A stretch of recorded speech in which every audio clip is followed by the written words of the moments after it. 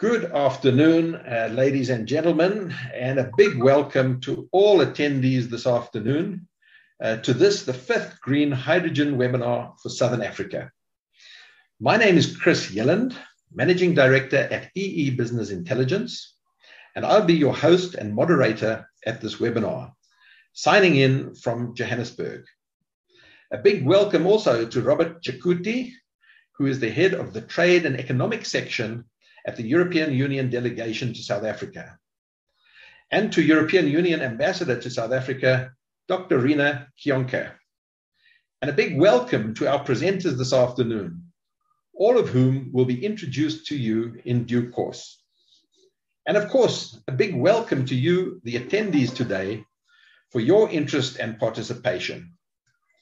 This is the 5th in a series of 5 webinars that explore the policies, business case, technologies, and opportunities provided by green hydrogen and its derivatives. We have over 1,700 delegates that have registered to attend this webinar and to hear what Ambassador Kionka and the presenters have to say on the subject. The webinar will launch a detailed CSIR study report commissioned by the EU South Africa Partners for Growth Programme on the near-term decarbonisation potential unlocked by the presence of large-scale hydrogen production and its export from ports situated in the Western and Eastern Cape, namely the ports of Saldanha Bay and Nqura. May I express a big thanks, Roberto, for opening this webinar, and to Ambassador Kionka for honouring us with her insights, and to the European Union Delegation to South Africa for co-hosting this webinar with EE Business Intelligence.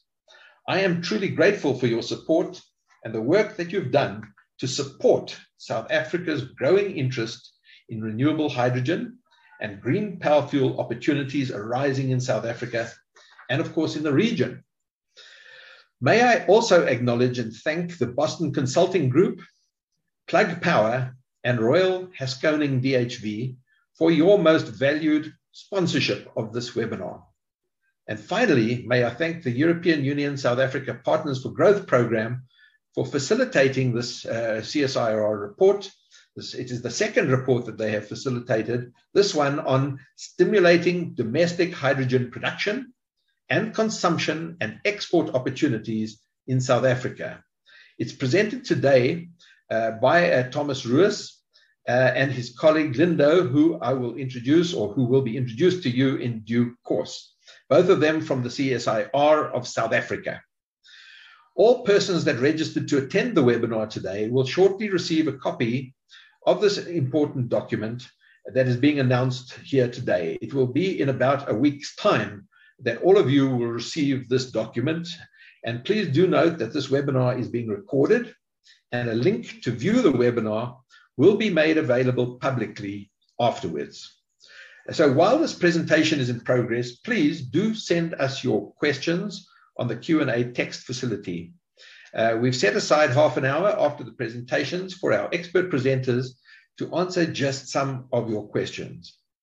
But may I now introduce to you Roberto Cecutti, who will formally open the webinar and introduce Ambassador Dr. Riina Kionka. So Roberto, a little bit of background on you. And so as of 1st of September 2019, Roberto has been the head of the Trade and Economic section of the European Union Delegation to South Africa. Between January 2017 and August 2019, Roberto worked in the Trade Department of the European Commission and was responsible for the bilateral trade and investment relations between the EU and 6 countries of the Southern African Development Community, specifically following issues related to the EU SADC Economic Partnership Agreement. Before this, Roberto held similar positions, serving bilateral trade and investment relations with India, China, Mongolia, and Papua New Guinea. Roberto is Italian, and he graduated in law, and he has a master's degree in European studies and followed specialized studies on international development and anthropology. So it's my great pleasure now to hand over to Roberto to officially open this webinar. Thank you very much, Chris. And I see that you read very, very carefully my CV. I have to be more careful in the documents I distribute. But good afternoon to everybody, to you, Chris, but also to all speakers and to the participants to this fifth Green Hydrogen webinar. I wanted to especially thank the speakers here today, the CSIR colleagues and friends with whom we have been working together in the past year and a half, but also our friends from Boston Consulting, from Plug Power, and from Royal HaskoningDHV. We are very, very much looking forward to hearing a bit of their stance and their take on green hydrogen.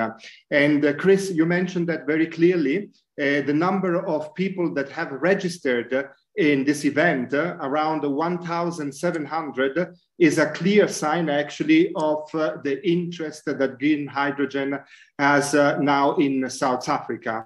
We have participants, in fact, from government, from private sector, and for civil society.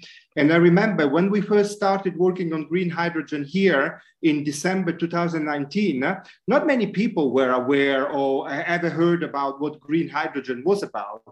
Hydrogen, of course, as a element of the periodic table, but not what are the possibilities around the green hydrogen.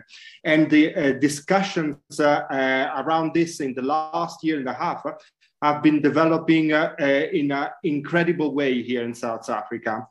So what we are going to do today is, of course, to hear the stance of the presentation of our speakers, and specifically of the work we have been doing with the CSIR, with whom we have been doing two studies, as you mentioned, Chris, rightly.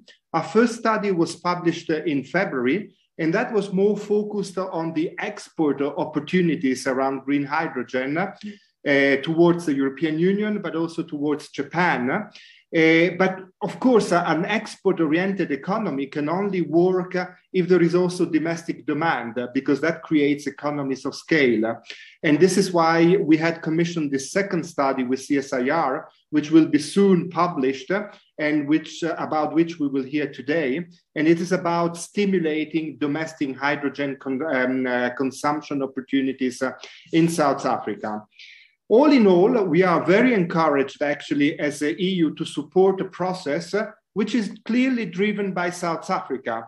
And this is the important element. We are aligning behind something that South Africa is driving. And President Ramaphosa himself made that very clear very, very recently, when he clearly mentioned that the path towards decarbonization in South Africa goes through three channels mainly. One is through, of course, decommissioning of coal plants and more intake by renewable energy. The second would be via green hydrogen, and the third one via electrical vehicles. We are very much encouraged also by the outcomes of COP26 in Glasgow just a couple of weeks ago. And the ambassador of the European Union very soon will touch upon an important political declaration, what was made in Glasgow, and it has quite a significant impact for South Africa. But without further ado now, I would like to introduce you actually the ambassador of the European Union here in South Africa, Dr. Riina Kionka. Dr. Riina Kionka has actually quite an impressive professional background, but she's also quite an impressive human being. So as a professional background, she has been working in the Estonian Foreign Ministry in her past, but she has also been working then in key institutions of the European Union. First of all, at the Council, at the Secretariat of the Council of the European Union, where she was representing actually the Secretary General and High Representative Javier Solana on human rights. And before that, she was also working on the UN, America's counterterrorism and human rights issues. Then she has been working at the European External Action Service, which is a bit the foreign ministry of the European Union, leading on Central Asian countries and on human rights issues. And before joining as ambassador of the European Union here in South Africa, she was a chief foreign policy advisor of the president of the European Council, Mr. Donald Tusk. But as I said at the beginning, Riina is also quite an impressive human being, and that maybe is equally, if not more important than the professional experience. She has a passion for art, for culture, and for literature. She's an avid reader, actually, of books, and I know that she has read not only literature and South African literature, but also actually since she joined South Africa, even issues relating actually more to the economy, to the financial aspect, and of course of South Africa. And of course now Riina has become one of the spearhead of green transitioning of our economies, which is a priority for all of us. But without further ado, Riina, I'm happy to give the floor to you for your opening remarks. Thank you. Thank you very much, Roberto. And next time I'm going to cut down my CV before I send it to you. But thanks for the very complimentary introductory remarks, and good morning, colleagues, partners, and friends. It gives me great pleasure to address once again a webinar on green hydrogen. I remember after the last webinar, I tweeted, you know, hydrogen is everybody's favorite element on the periodic table now. And indeed, that's true. The last time we met at the first green hydrogen webinar, which was masterfully hosted and coordinated by Chris Yelland, that was in February of this year. But since then, I have noticed how quickly the conversation on green hydrogen has really taken off here in South Africa. I understand that the South African government is doing significant work on green hydrogen through Dr. Ramogopa's office in the presidency and the Department of Science and Technology, Science and Innovation. We've also been discussing with the Industrial Development Cooperation, which has been mandated by the Department of Trade, Industry, and Competition to explore the commercialization of green hydrogen in the country. As the EU, together with our member states in a Team Europe spirit, we remain committed to assisting on this not very easy path to a decarbonized economy in South Africa. This is another opportunity also for the EU and South Africa to take advantage of what we have as a privileged partnership, a strategic partnership. So green hydrogen clearly ranks high on the EU's own path toward a climate neutral continent. And indeed, as noted recently by our friends over at Hydrogen Europe, and I quote, hydrogen has seen an unprecedented development from an innovative niche technology to a systemic element in the EU's efforts to transition to a climate neutral society in 2050, end of quote. The EU clearly has a significant interest in green hydrogen, centered primarily on the contribution it could make to a deep decarbonization of our economies. And without a doubt, we have a long way to go, but we're moving forward and we're confident that we can work on this together with South Africa as well. So let me briefly highlight how the EU intends to lead in this and other areas, while at the same time aligning behind South Africa's intention to move to a more sustainable economy. Let's start with the 4-point agenda that President of the European Commission, Dr. von der Leyen, laid out in her opening speech at Glasgow on how to limit global warming to 1.5 degrees. She said a strong collective commitment to reduce emissions by 2030 with net zero by 2050 is okay, but is not enough. We need to urgent action in the next decade. Two, we need robust rules to make global carbon markets a reality. 3, we need to mobilize climate finance. And Team Europe, by the way, is the largest provider of close to 27 billion USD in 2020, and there's more to come. And 4, we need to scale up the deployment of innovation and technology. So I think that we can all agree that hydrogen could and it should play a major role in our energy mix going forward. The Vice President of the European Commission in charge of the Green Deal, Frans Timmermans, consistently reiterates that Africa is Europe's sister continent. Indeed, we're sisters or brothers. Europe cannot prosper without Africa prospering, and when Europe prospers, then Africa can also prosper. And the same can be said of South Africa. And that's one of my main messages this morning is we're in this together and we're stronger together. And this leads me to this historical agreement that Roberto alluded to in his introductory remarks, which was reached at COP, and it directly concerns South Africa. It's a partnership on a just energy transition driven and owned by South Africa with the support of the EU, Germany, France, the US, and the UK. We're fully on board with South Africa when we hear the legitimate concerns about decarbonization of the economy. And that's why we're committed to earmark altogether 8.5 billion USD to support such an energy transition in full respect for South Africa's policies and legislation. And that's the first step. Despite the gloom and the doom surrounding the climate crisis and the dire situation economically in South Africa, there are still reasons to feel optimistic and congratulate South Africa indeed for taking a lead in this path toward green recovery. But the only way we can get to where we need to be is for people to maintain an optimistic outlook and to mobilize funds and also mobilize ideas. And that, dear participants, brings me to what we're doing here all today. I look forward to hearing from the CSIR on the second piece of research that we have supported, this time looking at stimulating domestic hydrogen consumption opportunities in South Africa. In addition, I look forward to hearing the perspectives of the private sector, with whom I'm very happy to share the platform today. And now, before I close, let me also announce that for the first time, the EU will be funding a green hydrogen study tour to Europe for South African government officials who are drilling down on this issue. The study tour was scheduled to depart next weekend, but unfortunately it's been postponed to February 2022 because of the worsening COVID situation in Europe. But the visit, when it does take place, will be an opportunity to share perspectives, engage in policy discussions, and visit hydrogen projects on the ground. I really hope that the outcomes from today will be useful in informing the discussions that take place during the study tour.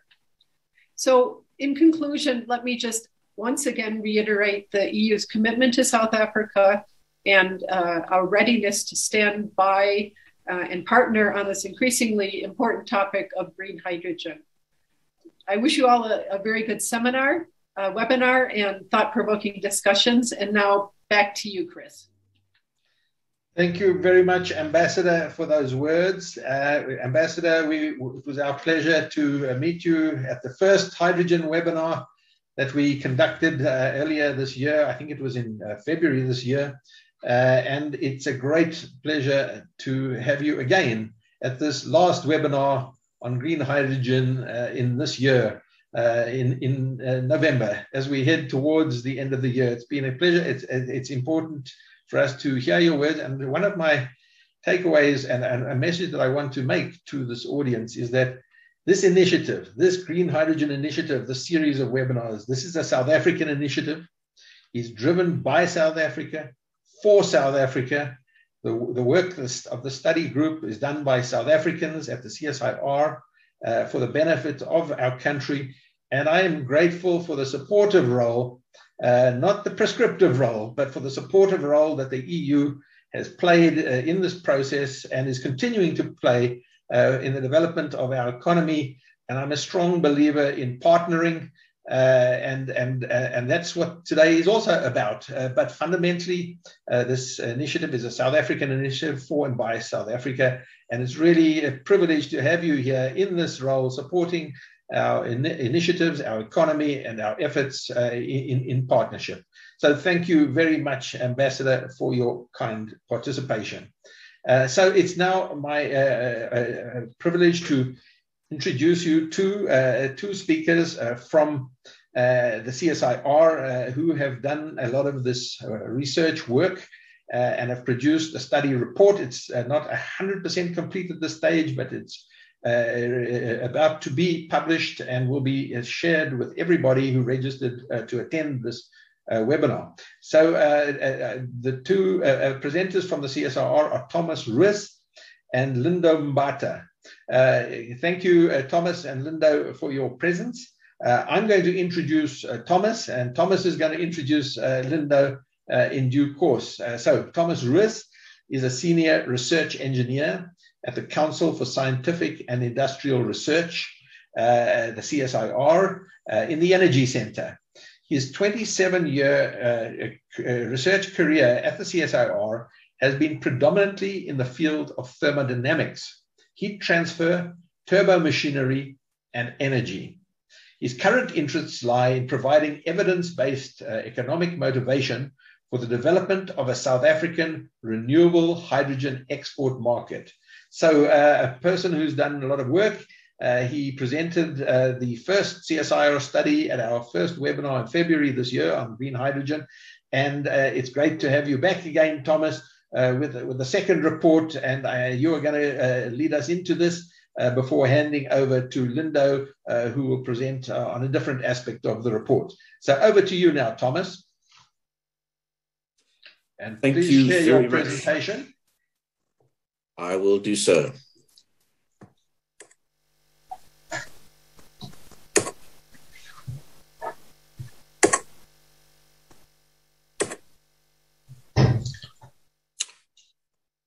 Right, jolly good. The title of the presentation is looking at the potential local offtake volumes that are possible by the presence of a renewable hydrogen export supply at the ports of Saldanha Bay and Nqura. My co-authors of the study, Lindo Mbata, Fiona Olo, and Mamelo Chauke. Now, as with the previous presentation, I'd like to start with a spoiler alert so that people know what it is that we're going to say. Firstly, South Africa can produce renewable hydrogen competitively with other coastal countries. We've said it before, and we've got more data for it now. Secondly, a hydrogen supply for export from the ports of Saldanha Bay and Nqura also allow nearby hard-to-abate sectors to decarbonize, helping South Africa to meet its emissions targets. The prior work has been summarized by Chris and Ambassador Kionka. 2020, the EU delegation commissioned the first study. It was presented the following year, 2021, this year, in February at Chris Yellen's first hydrogen webinar, where we had more than 1,000 attendees and great media coverage. There were two major conclusions from that study. Firstly, as I said, that South Africa can produce hydrogen competitively. And secondly, that two South African deepwater ports were particularly well placed to be useful for hydrogen export, Saldanha Bay for Europe and Nqura for the Far East. The EU DSA then decided to fund a follow-up study, loosely paraphrased as how does such a supply benefit industry in the nearby vicinity? And this webinar produces those results. The report will be available once complete. So to recap, those who have attended the previous presentation will have seen this slide. What are power fuels? They are fuels all based on hydrogen obtained by the electrolysis of water using renewable electricity. They are necessary to decarbonize hard-to-abate sectors that are not easily electrified with renewable electricity. The hard-to-abate sectors of interest, you can see on the slide, are being in industry, steelmaking, ammonia, cement, and plastics, and in transport, those heavy-duty, long-distance transport vectors. There are two countries particularly interested in importing bulk amounts of green hydrogen. It's not exclusive, it's not exhaustive, but they are the dominant ones and they're worthy of being examined here. Germany in 2030 has stated in their green hydrogen strategy, or their national hydrogen strategy, they will need in the order of 3 million tons of hydrogen per year from 2030, but they're only able to generate slightly more than 10% of that volume in country. Japan, by contrast, is planning to import 300,000 tons of green hydrogen from 2030, but at a target price of $3 per kilogram landed in Japan, which means that the carrier costs, the transport costs, and the conversion costs must all be included. By 2040, the expectation is for hydrogen to be carbon-free, and by 2050, the volumes are expected to increase between 5 and 10 million tons per year, with the price hopefully having dropped to $2 a kilogram. Now, before we ask and explore, can South Africa be competitive? We first need to nail down some basics. We need to understand the difference between electrolyzer differences before the audience gets very excited by my responses. I need to justify why I say them. The data which we present here, as you can see, has been published in the International Journal of Hydrogen. There are 3 electrolyzer technologies of interest: alkaline electrolyzer cells, which is in the left column, proton exchange membrane cells, which is in the central column, and solid oxide electrolyzer cells on the right-hand column. It's horses for courses. You have electrolyzers, the TUFU, that are well placed for certain particular applications. Alkaline electrolyzers have been with us for the longest time. They have the lowest capital costs and currently operate at the highest efficiency. You can see in the images the lines small and large. The efficiency and the capital cost is a function of electrolyzer size, where the small range is the order of 1 megawatt and the large range is in the 20 megawatt and larger. You can see that there's not great agreement between all the different authors about what agrees the CapEx trajectory between current and 2050. But the black solid lines represent the International Energy Agency view, which can be seen as some attempt, as a synopsis, as a review amount of all the published data.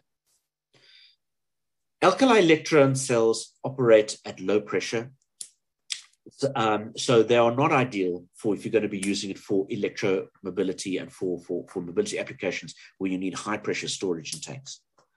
Proton exchange membranes operate very well in response to changing electrical supply.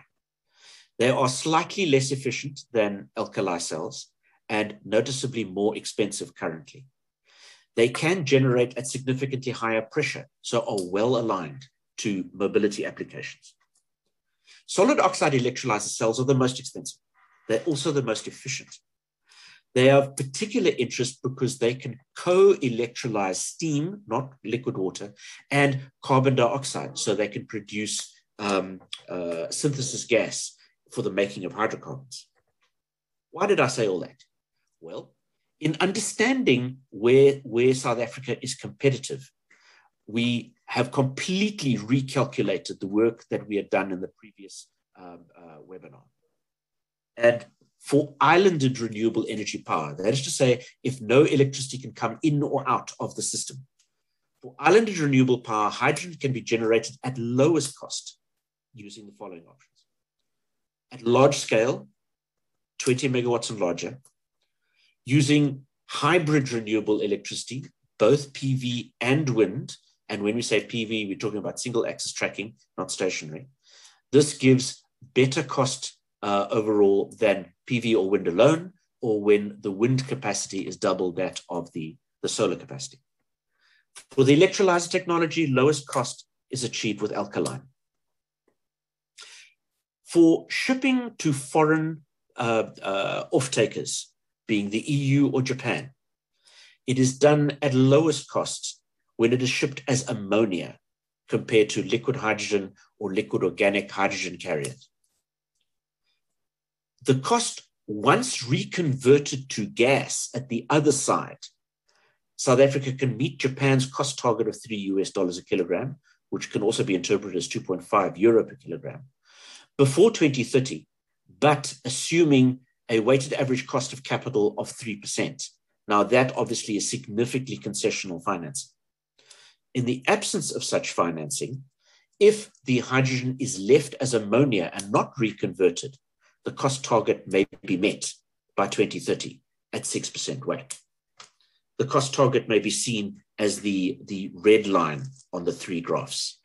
The three graphs represent the three weighted average cost of capital ranges and the different technologies of hydrogen generation and conversion and storage, showing the lowest cost achievable with alkaline and with ammonia as a vector.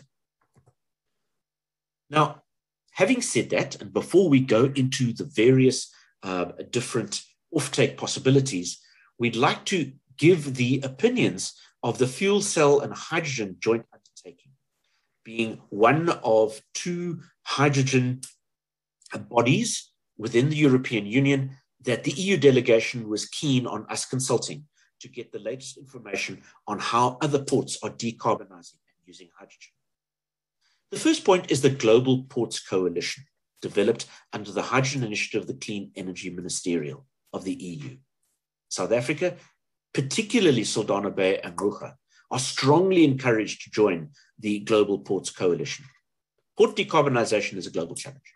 It's going to need collaboration between different ports to get it right. And different ports can show the problems that they've encountered. Rotterdam, particularly, is very advanced, and they're very keen to share advice in how to move forward. The second issue, and possibly quite a contentious one, is what is the most suitable sustainable bunker fuel for maritime shipping?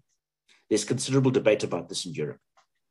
Less controversy for inland waterways. For that, barges, essentially, these consensus that pure hydrogen is appropriate and entirely a useful answer. But for the open seas, it's really a competition between ammonia, which gives no CO2, and methanol, which does, but is easier to handle.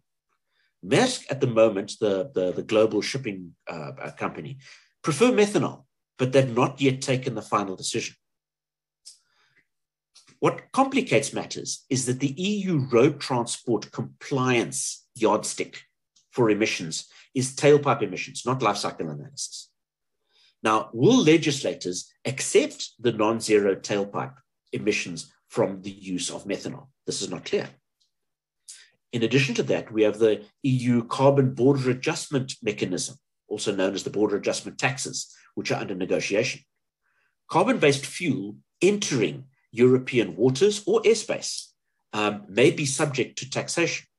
That will penalize methanol. The European Union emissions trading scheme details are unclear. Will aviation and shipping be part of the ETS? If so, who's going to pay? The producer, the consumer, both? And will CO2 and which CO2 from outside Europe will be taxed? So in the end, the ammonia and methanol issue is going to come down to legislation. But even then, ammonia will be some way off. The estimate is that it's between 4 and 5 years away from an ammonia maritime combustion engine or fuel cell. The third issue is decarbonizing port operations.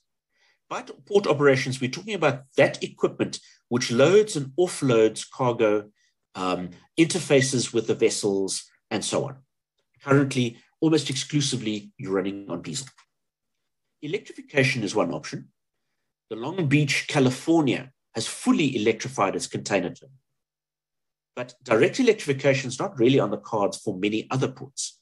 And the reason for that is the additional costs of the heavy power cabling required and that the batteries don't have the endurance required.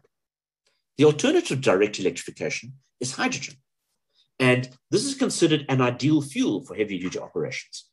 The port of Valencia in Spain will be the first port in Europe to use hydrogen in port decarbonization, where hydrogen fuel cells will power 3 elements: a reach stacker for the loading and unloading and transporting of containers, a terminal tractor head for roll-on, roll-off operations, and a mobile hydrogen supply station. The Port of Antwerp is taking a slightly different view, where they're looking at the investigation of dual fuel operations, injecting hydrogen directly into diesel engines. The reason for this is there's not yet a good hydrogen supply chain. and it enables the port to keep operating on diesel if the hydrogen supply is interrupted. There are 3 steps envisaged. The first is to allow the port staff to become acquainted with hydrogen by this dual fuel approach, injecting hydrogen into the diesel. The second step is removing the diesel and having hydrogen-only combustion in the diesel engines. The level of NOx production will be quite small. The final step is a move to fuel cells. There's uncertainty, however. There's some hesitation about whether fuel cells are appropriate for the very heavy work. This is not resolved yet. Apart from container handling, there are some pilot boats that are already using diesel blended with hydrogen. And this now introduces hydrogen into bunker fuels. The third use of hydrogen is the hotel load, the electrical demand of vessels which are moored stationary. It allows the engines, the engines of the vessel not to be engaged, and traditionally it's done by auxiliary power units on the quayside. So a fuel cell doing that means that you remove those emissions. Let's move to the real core of this presentation. The title of the presentation, the nearby off-takers which would be possibly affected by the availability of a large-scale hydrogen supply. We're looking at the area within 150 kilometers of Saldanha Bay and within 50 kilometers of Nqura. Close to Saldanha Bay, we have the port of Saldanha Bay and the port of Cape Town. So there are 2 ports. And at each port, you will have maritime shipping bunker fuel, where we envisaged moving from heavy fuel oil to ammonia, and the equipment, where they're on the shore side, moving from diesel to fuel cells. We have AXA, which operates airports, looking at Cape Town International Airport, moving the ground vehicles. Then the city of Cape Town operates a bus rapid transit system called MyCity. And City of Cape Town was interested in introducing a fuel cell pilot. So we as CSIR cannot claim that idea. That's completely City of Cape Town's idea. We just expanded to say what happens if you replace the entire bus fleet. And the second area is that of the metro rail locomotives of PROSA. And it was City of Cape Town's idea to combat the persistent cable theft by switching towards fuel cells. Astron Energy Refinery, previously known as CalRef, for the desulfurization of diesel, and ArcelorMittal, who own a steel works in the area of Saldanha, currently mothballed. And there's a possibility of reducing iron ore with hydrogen instead of with coking coal to produce green steel. Within a 50-kilometer radius of Nqura, the list is a bit shorter. Similar contents for the port of Nqura and Coega compared to Saldanha Bay and Cape Town. Similarly, ground vehicles at the Chief David Stuyvesant International Airport and metro rail locomotives of PROSA in the city of Coega. Let's begin with ArcelorMittal. It's, as I said, currently mothballed, and it could reopen, producing green steel dedicated for the European Union. ArcelorMittal is the largest steel producer in Africa, producing 7 million tons of steel per year. It supplies more than 60% of the steel used in South Africa. Saldanha Works is largely focused on exports and is one of the 5 main operations of AMSA. It makes use of the Corex and Midrex technologies, as well as electric arc furnace. It produces hot briquetted iron, as well as direct reduced iron. The interesting thing about the Midrex technology is it can operate with 100% hydrogen, thereby completely sidestepping the requirement for carbon monoxide from coking coal. And AMSA believes that to meet their maximum operational load of 1,500 megatons per year of hot briquetted iron, they're going to need 104,000 tons of hydrogen per year.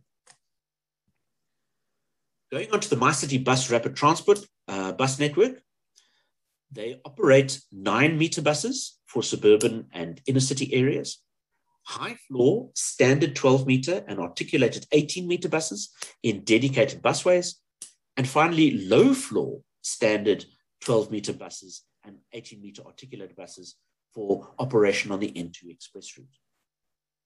We obtained a data set from the city of Cape Town, which we're very grateful for monthly kilometers traveled and diesel consumed. We used the 2019 data for mileage, because they fluctuate a fair amount year to year, depending on a number of parameters. But for fuel consumption, we averaged it over all the years for which we had data. We anonymized the suppliers of the different buses. We believe that to be appropriate. And in the end, we reach up with a number. I must point out that given a choice, battery electric vehicles remain preferable to fuel cell vehicles where the operations allow it, if you don't have range anxiety and if you have time to charge the batteries, because they're cheaper and they're more efficient. If, however, you cannot do your entire load on a single charge and your time to charge is excessive compared to the operational demands, then we go to fuel cells. So if we assume the entire fleet moves toward fuel cells, we're going to something in the order of 101 tons a month or 1.2 kilotons a year. Astron Energy, the Kelref refinery, it's 100,000 barrels a day.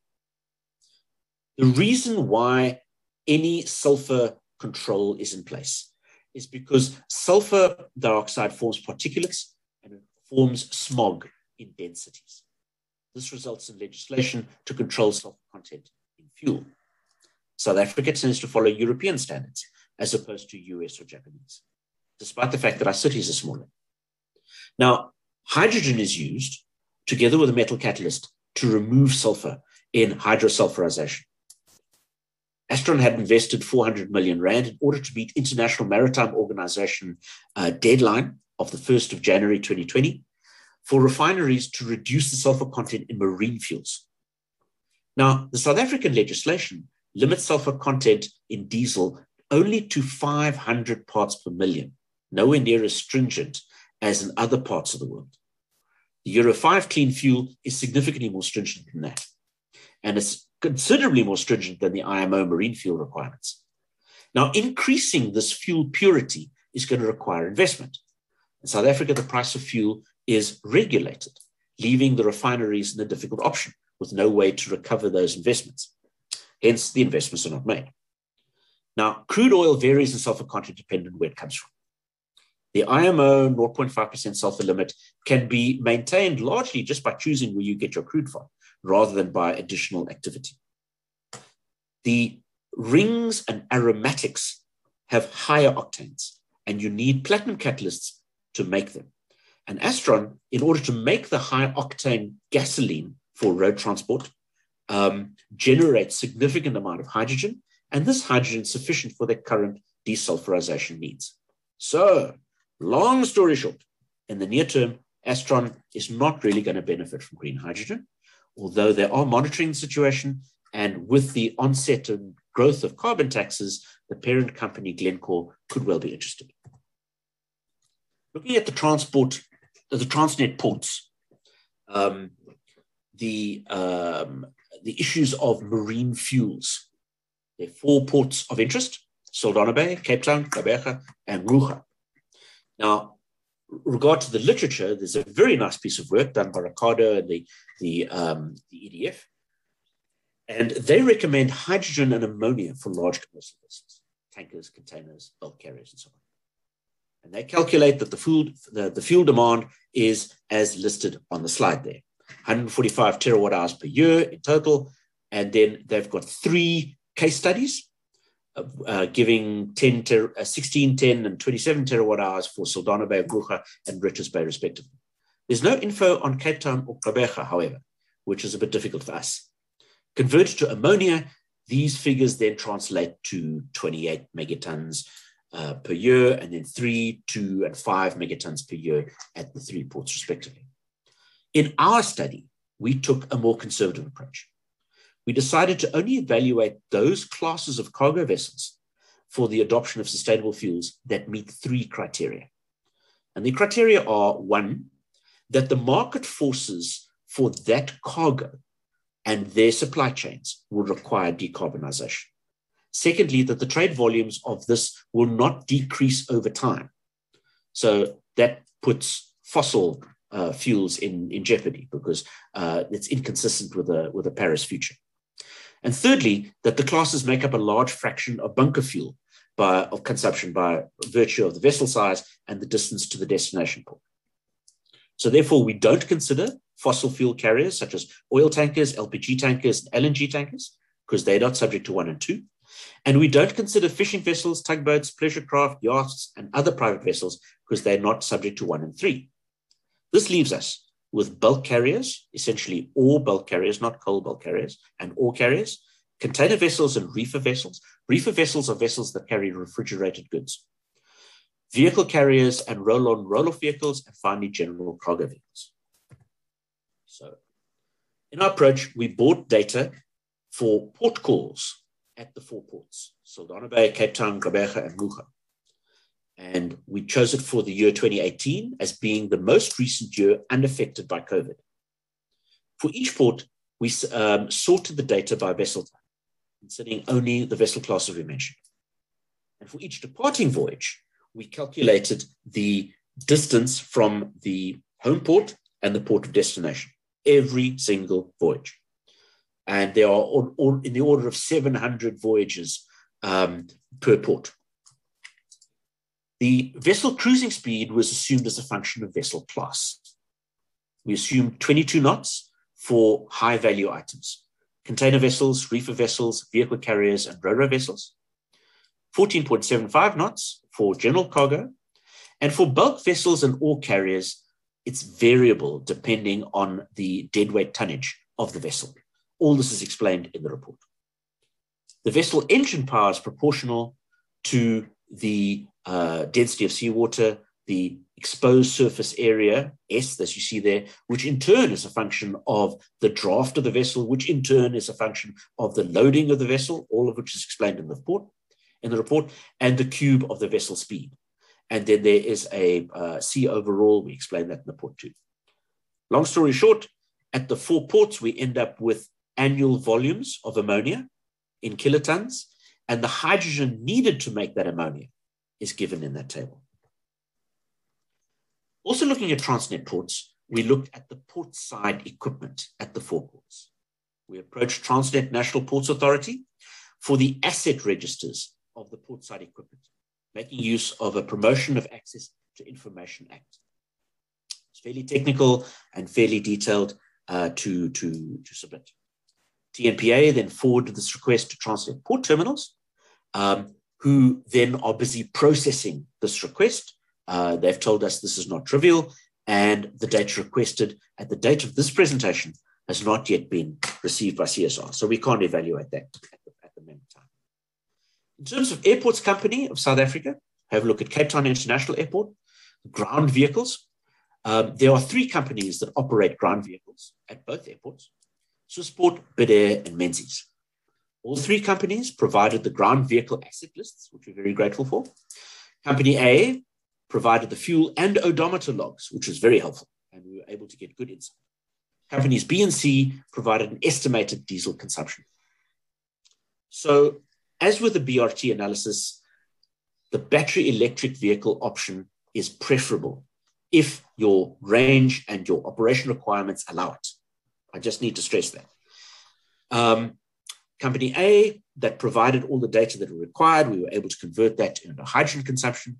Company B and C, we made a few assumptions and got those numbers. And in the end, for all 3 companies, we end up with 55.8 tons per year. So it's a small volume compared to the other sources.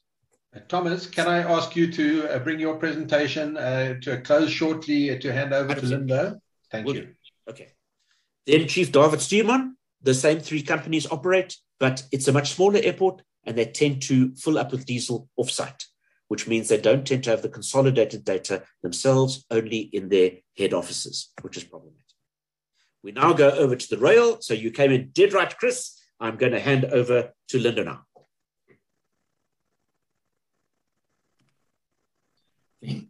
Thanks, Thomas. If I can get confirmation that I'm audible and visible. 100%. Thank you, Linda. We can hear you and look forward to your part of the presentation. Thank you, Chris. Okay. As introduced, my name is Lindo, also part of the CSR team, and I'd like to bid welcome and also to greet everyone present. I'll be taking you through the last portion of the presentation, which is based on the demand estimation of the Passenger Rail Agency of South Africa, looking at the train service in Cape Town. So firstly, we look at the electric trains that are operational within the city. From the data that we received, it can be inferred that there are 12 trains that are operational, 2 of which consist of an 8-car train set, which carries about 1,400 passengers and consists of 2 motor cars and 6 plain passenger cars. We also have 3 11-coach train sets, which each carries about 1,365 passengers and consists of 3 motor cars and 8 passenger cars or plain cars. And then you also have about 3 12-coach trains.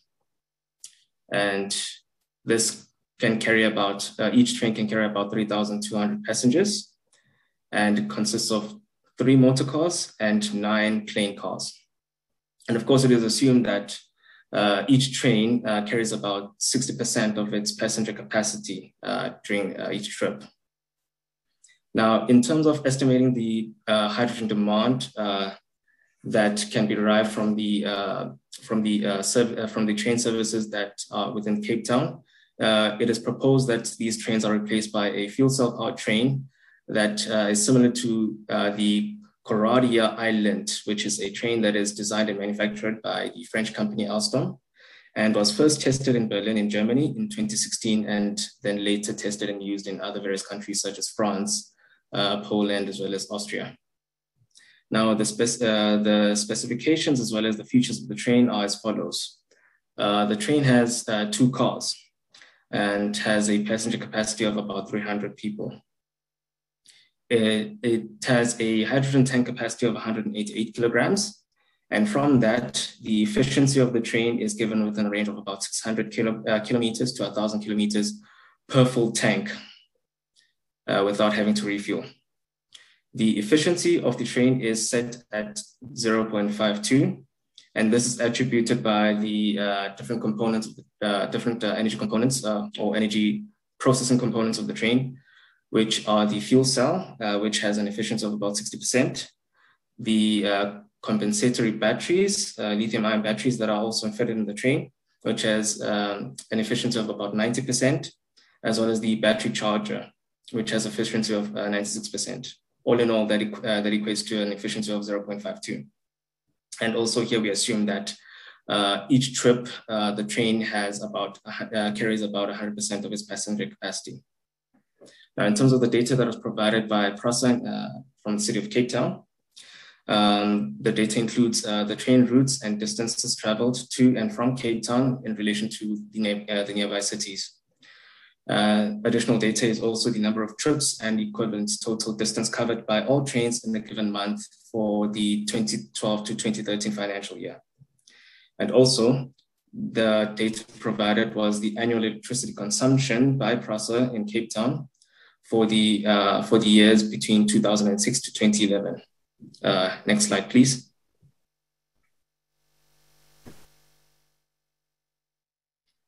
Right. In terms of determining the hydrogen estimation, the hydrogen demand estimation, the approach followed was that the total distance covered by the electric trains was used to determine the hydrogen demand that will be needed by an equivalent fuel cell powered train that can carry about the same number of passengers within the same distances or for the same distances.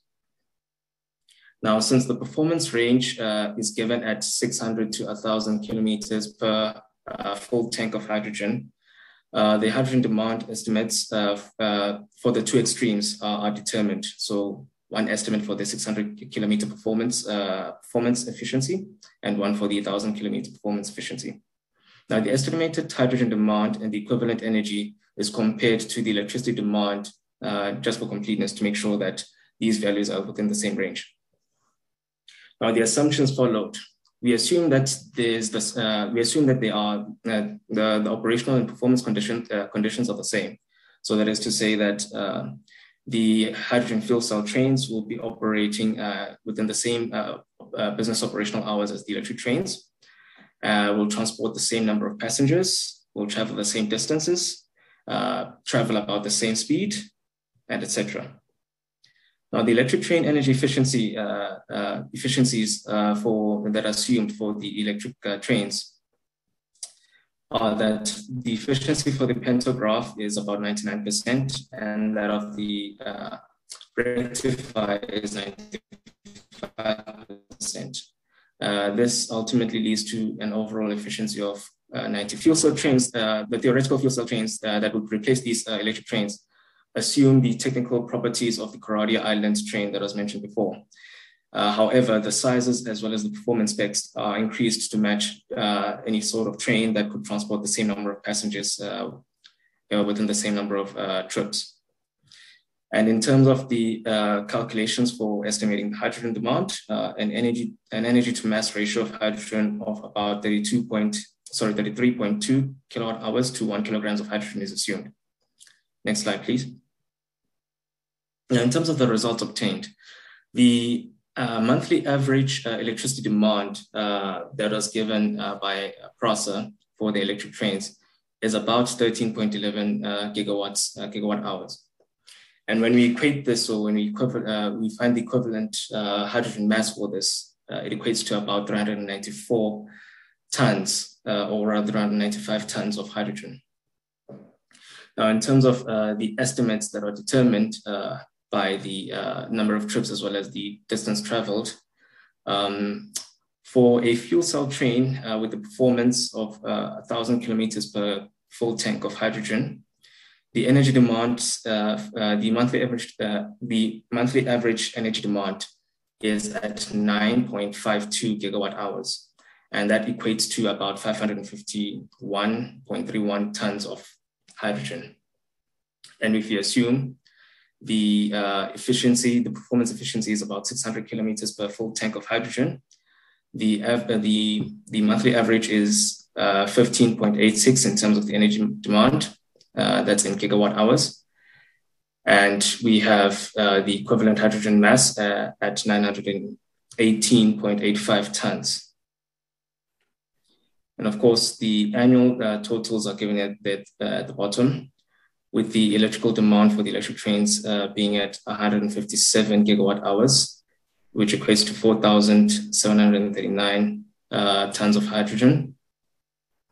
And for the fuel cell trains with the different efficiencies or performance efficiencies, we have 114 gigawatt hours per annum, which equates to 6.6 kilotons of hydrogen mass, and 190 gigawatt hours, which equates to about 11.02 or 03 kilotons of hydrogen.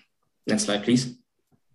Now, in this slide, we look at a comparison between the hydrogen demand versus the actual demand that was provided in the data provided by PRASA. Now, the solid lines or the solid graphs, those represent the equivalent hydrogen mass in tons, and the graph there is in relation to the axis on the left-hand side.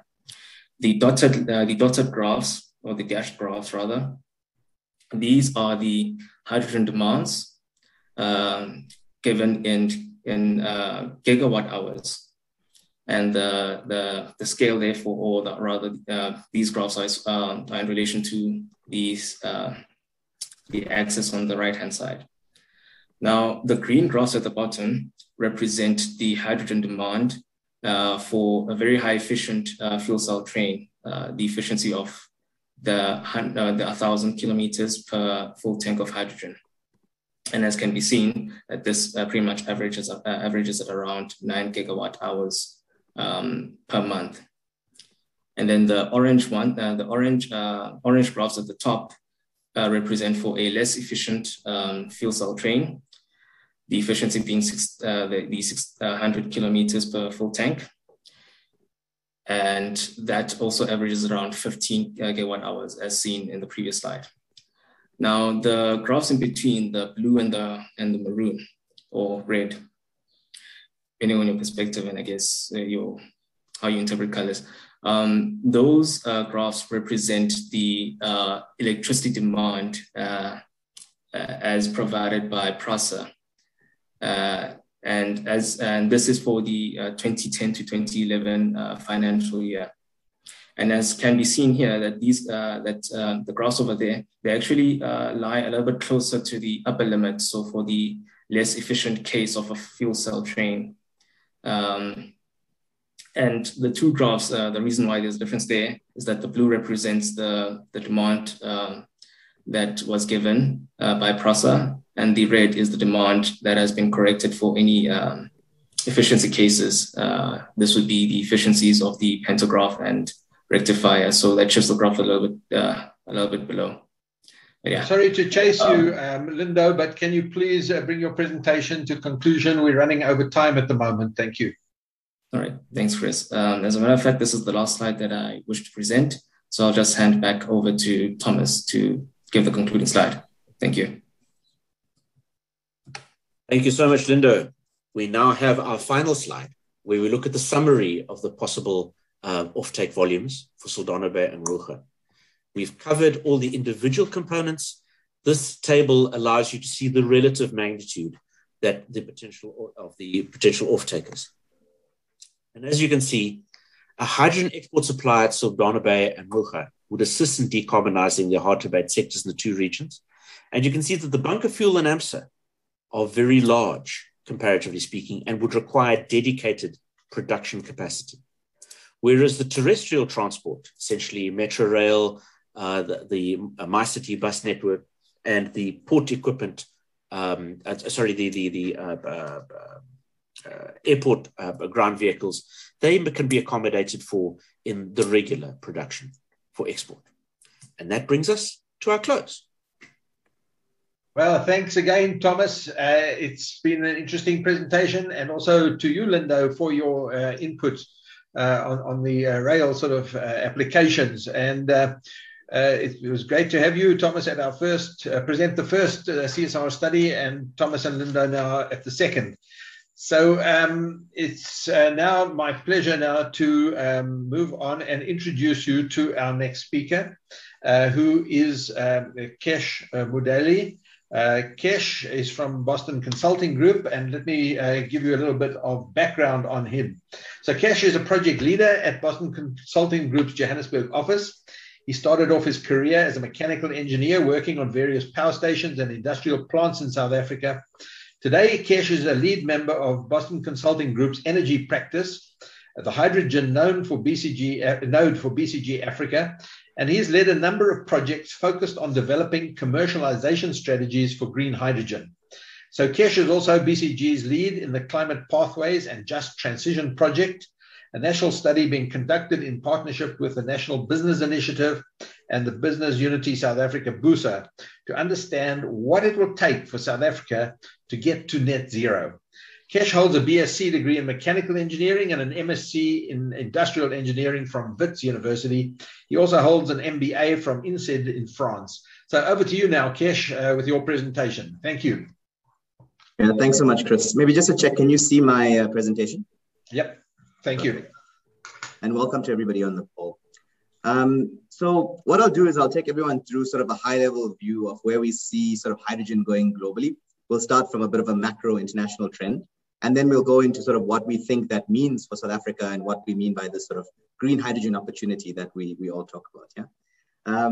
So what's on screen at the moment is just a view of various different forms of hydrogen. So it's important to acknowledge, and I think the previous presenters covered that well as well, is that hydrogen is not a new sort of technology. Yeah, it's been around for quite some time. It is primarily black and gray hydrogen that we use today. So black and gray hydrogen is effectively made from a non-renewable energy source, but it is highly carbon intensive in its production. Then you get blue hydrogen, which is very much similar to black and gray in terms of its production methodology, but the CO2 from that production process is then captured and stored through carbon capture and storage technology. And then you've got green hydrogen, which is what we've been talking about today, which is a fundamentally different chemical process. Yeah, it is made through electrolysis, as the previous presenters had explained. But it's also important to understand the status quo as it is today, right? So hydrogen globally as part of the energy mix, as we see it, is far less than a percentage point in terms of what it makes relative to coal, oil, and natural gas. So yes, there's huge potential as we go forward, but today, you know, there's still lots of work to do in order for us to overcome many of the challenges, particularly on price and the so-called green premium associated with green hydrogen. Yeah. And just so everyone sort of understands this, the full value chain, I think I'm not going to spend too much time on this, but I think you know, we talk about blue, black, gray, green hydrogen. There are many colors of hydrogen. Yeah. So this slide gives you a view of the full value chain in the hydrogen space. The other colors we haven't mentioned before is turquoise hydrogen. So that is made through methane pyrolysis. Orange hydrogen, which is a new color, made from the reforming of biogas and biomethane. And then pink hydrogen, which is very much following the same production process as green hydrogen, but then using nuclear power as an energy source to that production process. Yeah. So all of that effectively results, depending on which color you choose here, a hydrogen molecule.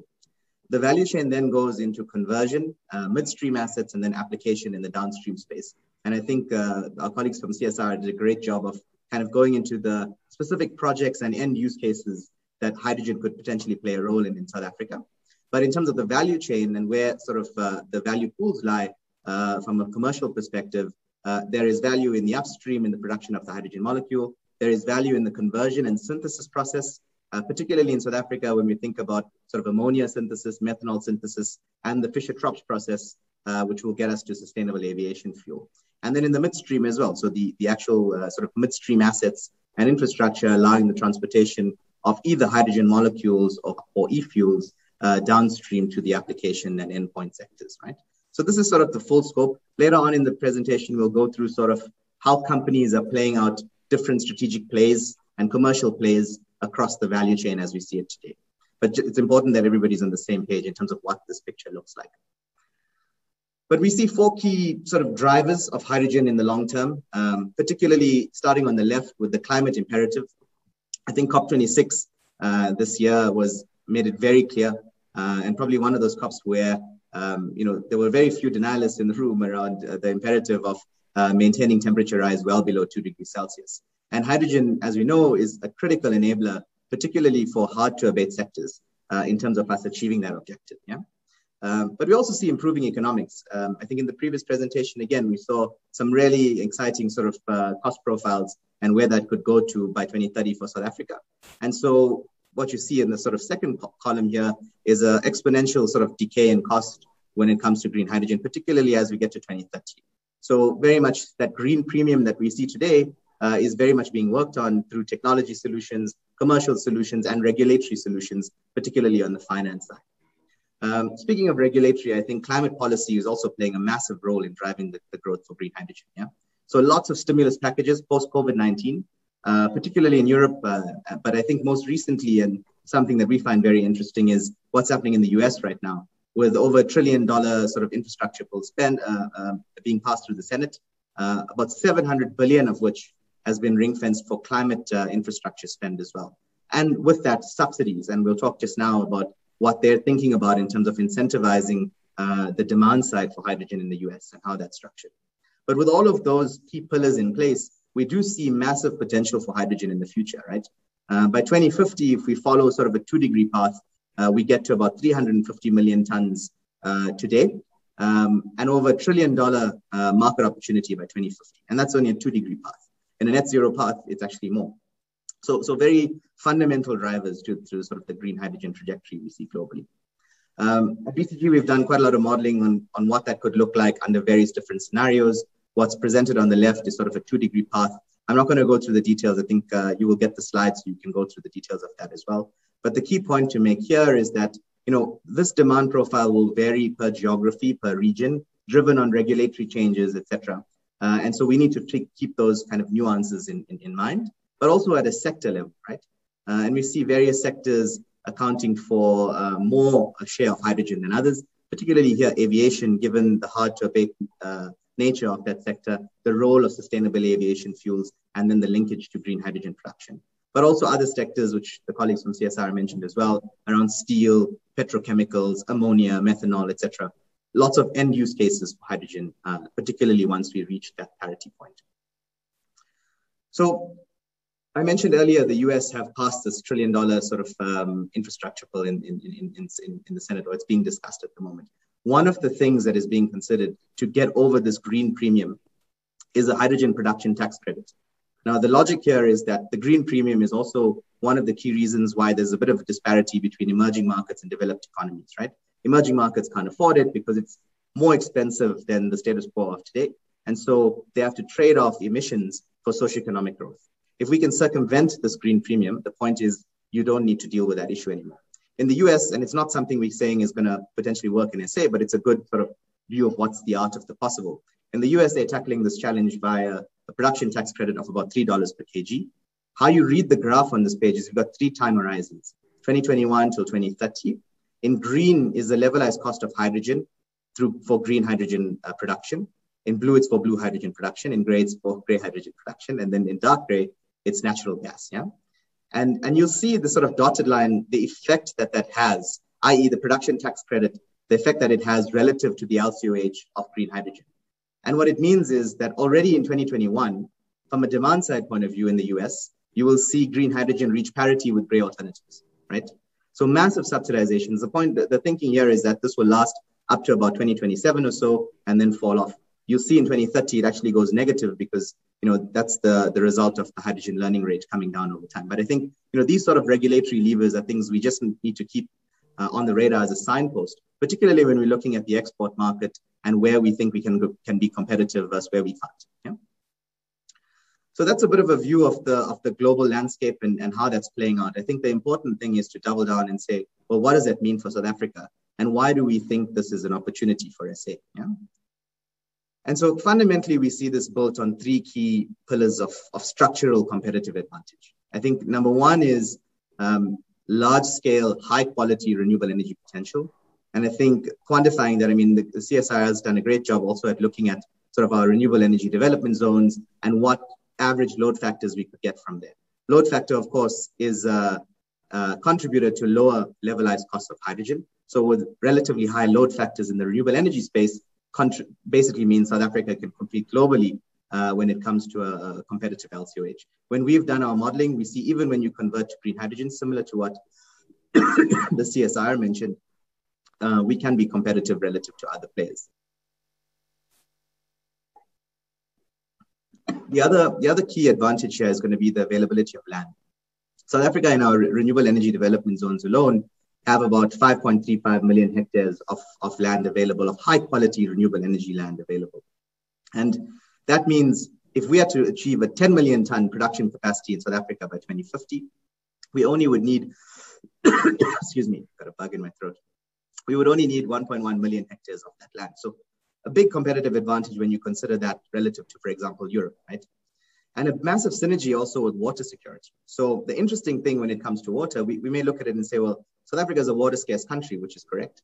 But when you look at desalination costs and the amortization of desalination infrastructure into the levelized cost of hydrogen, it's negligible. It's less than a US cent per kg.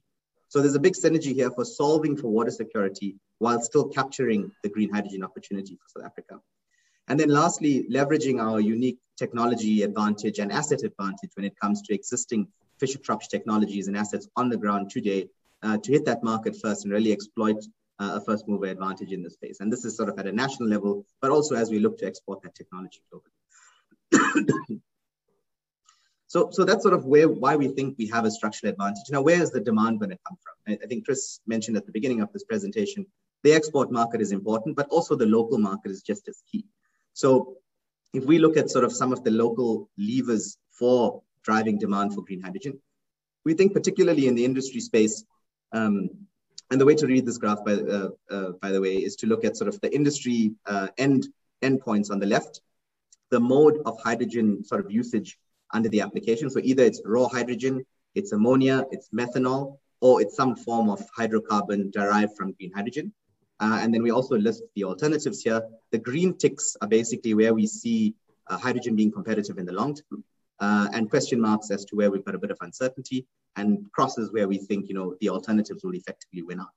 But in industry, particularly in the hard to abate sectors and in the production of ammonia and methanol, we think that green hydrogen will be competitive in the long term and will play a key role there. In mobility, also conclude with the fact that heavy road vehicles, off-highway vehicles, under the right operating conditions, will win out against BEVs. It's not a kind of absolute statement, though. There will be a share of BEVs and a share of hydrogen electric vehicles, particularly when we think about this from an end-to-end value chain perspective in South Africa and the availability of platinum group metals and the local beneficiation of that for fuel cell manufacturing in South Africa. So there's a bit of a broader value chain play in that mobility space that we also need to take into account. And in power, not so much in terms of the role of green hydrogen, at least in the short term, maybe in the long term for longer term duration storage, sort of post 2035, 2038 or so. Hydrogen could play a role there, but in short to mid-term, it could potentially play a more significant role in very high value decentralized energy examples. For example, data centers, where the cost of redundancy is really high, and the premium required for that green hydrogen to play a role in long duration storage could make sense. So there we see it potentially playing a role as well. And so based on all of that modeling we've done on a sort of use case by use case basis, looking at South Africa, and we're starting off here with an ambitious sort of 2050 view, we see demand reaching sort of 3 to 6 million tons by 2050, driven a bit by the mobility sector, but very much by industry, as you can see on this graph. And as I mentioned, as you get to 2040, the power sector, particularly for that last mile, long intermittency, long duration storage synergy that hydrogen has in the power system. And then, of course, export. So what we did from an export point of view was saying, look, the global hydrogen market in a net zero scenario is about 500 million tons. Under that scenario, if you look at the EU and Japan alone, the import requirements are somewhere around 30 million tons. And if South Africa are able to capture 10% of that, we get to about 3 million tons of export demand. So somewhere between 3 and 6 million tons of demand by 2050, right? And on the right-hand side, you'll see a sort of future view of what those demand nodes could look like. This is basically based on the same economic structure that we have today. You'll see Bokubai, for example, in the Northern Cape, not particularly mentioned on this chart, but very much could come into play as we move forward in this hydrogen journey. But the interesting thing, once you look at the demand side, is also to consider the supply side, right? And so the graph on the left gives you a view of what a theoretical sort of national hydrogen supply picture could look like, with various strategically located hydrogen supply hubs, right? You'll see Bokubai up there, Saldanha up there, Coega as well, that the colleagues have spoken about before, and some internal hydrogen production nodes as well. The numbers that you see on the left are the equivalent renewable energy and electrolyzer capacity that you would need to meet that demand. It doesn't mean all of that needs to be in Gauteng and Mpumalanga, for example. That is very much a demand side view equated into renewables and electrolyzer capacity. But the key thing here is if you look at the right-hand side, to get to 6 million tons of demand, i.e. to meet 6 million tons of demand by 2050, and to scale up production to do that, we need 130 gigawatts, more or less, of dedicated renewable energy capacity, 57 gigawatts of electrolyzer capacity, 54 gigaliters of water, massive amounts of water, right? But to put it into perspective again, that's about 20% of Eskom's coal-fired power stations consumption today. But we don't see that water being recycled into the hydrogen production space. We see more or less desalination playing a better role there to enable that water requirement. And then land. And for now, the boundary condition of our approach is to leverage our renewable energy development zones to circumvent any issues around land availability, etc. So the critical point here is scale is massive. To build 130 gigawatts of wind and solar till 2050 means we need to build 3 to 4 gigawatts a year, every year for the next 30 years, right? We've done 4 gigawatts in the last 10 years in South Africa. So building the capacity, the capability, the skill sets, and the speed to actually realize this opportunity in South Africa is going to be critical. Without that, we're not going to capture full value from this play. And so just to add a bit to the complexity of this, there are different configurations. If you think about that national picture that I just showed with the various different hydrogen supply demand nodes, right? You could have an archetype, just basically a mode of setting up your supply demands configuration where your renewable energy, your electrolyzer, and all of your midstream infrastructure and your demand nodes are within 100 kilometers of each other. And so we call that a co-located archetype. You could have another archetype where you say, well, look, where my demand nodes are, I don't have really good renewable energy load factors. So I want to take my renewable energy and my electrolyzers and place them at the best point of load factor. and then transport the hydrogen molecule in, so pipe the hydrogen molecule in to our endpoints of demand. That's archetype 2. And then you've got archetype 3, which is saying, well, instead of putting my electrolyzer where my renewable energy is, which is the best point of load factor, let me co-locate that with my demand, right? And then send an electron over the grid. Now, thermodynamically, that's not the most efficient way to do it, especially if you think about intermittency and the ability to manage intermittency. You're much better doing that in a pipeline than in a grid. But where there is existing infrastructure that can be leveraged, that could potentially play a role. The point is, there's lots of complexity in this. There's also sub-levels of complexity around what's the right electrolyzer choice that we make, etc. And so the optimal configuration at a national level is going to be key for us to, as a country, build a sustainable long-term competitive advantage. And that's going to take a nationally coordinated approach. It's not going to happen naturally, right? So a strategic alignment of supply-demand hubs, looking at where demand hubs could evolve, where it could break even, and also where the best sources of supply are and what are the midstream infrastructure that's required will be critical. And I think the work being done now by the hydrogen panel to try and paint that picture is a step in the right direction. But localization, where we have a sustainable competitive advantage, is also just as important. Setting up this hydrogen economy, but not having any beneficiation or manufacturing happening in South Africa will not allow us to actually achieve a just transition. We actually need to make sure that that localization happens, but not in an unconstrained manner, right? Like, we're never going to be competitive in the value chain. If we think back a few slides, we're never going to be competitive on producing PV panels, for example. You know, the Chinese and the manufacturing capability and scale that they have is just so much that it's not worth us trying on that space. But in other components of the value chain, definitely there's opportunity, and figuring out where to play and how we can win in that value chain is going to be critical. And then lastly, enabling policy and regulation. So things around carbon border tax adjustments, how that plays out over time, what are the carbon accounting methods in terms of what we count as a green H2 molecule versus what we don't, tax credits, shared infrastructure investments, all of that needs to be done in a coherent, aligned way, expanding across the hydrogen value chain in order for us to make all of this work correctly. And so lots of complexity to deal with from an implementation perspective, but even more so when we think about a coordination perspective. And that national approach is critical for us to really build a sustainable competitive advantage here. As I mentioned, the socioeconomic value is huge. We're still modeling out what that could mean from a downstream hydrogen sector perspective, but just on the renewable energy component alone, we think about 1.8 million jobs could be created. We see lots of projects already on the ground today, various different sectors, various different companies and players participating in the space. I'm not going to go through the details of this again, you'll get the slides, but I think just one important point to mention here is there are different strategic plays evolving across the value chain, right?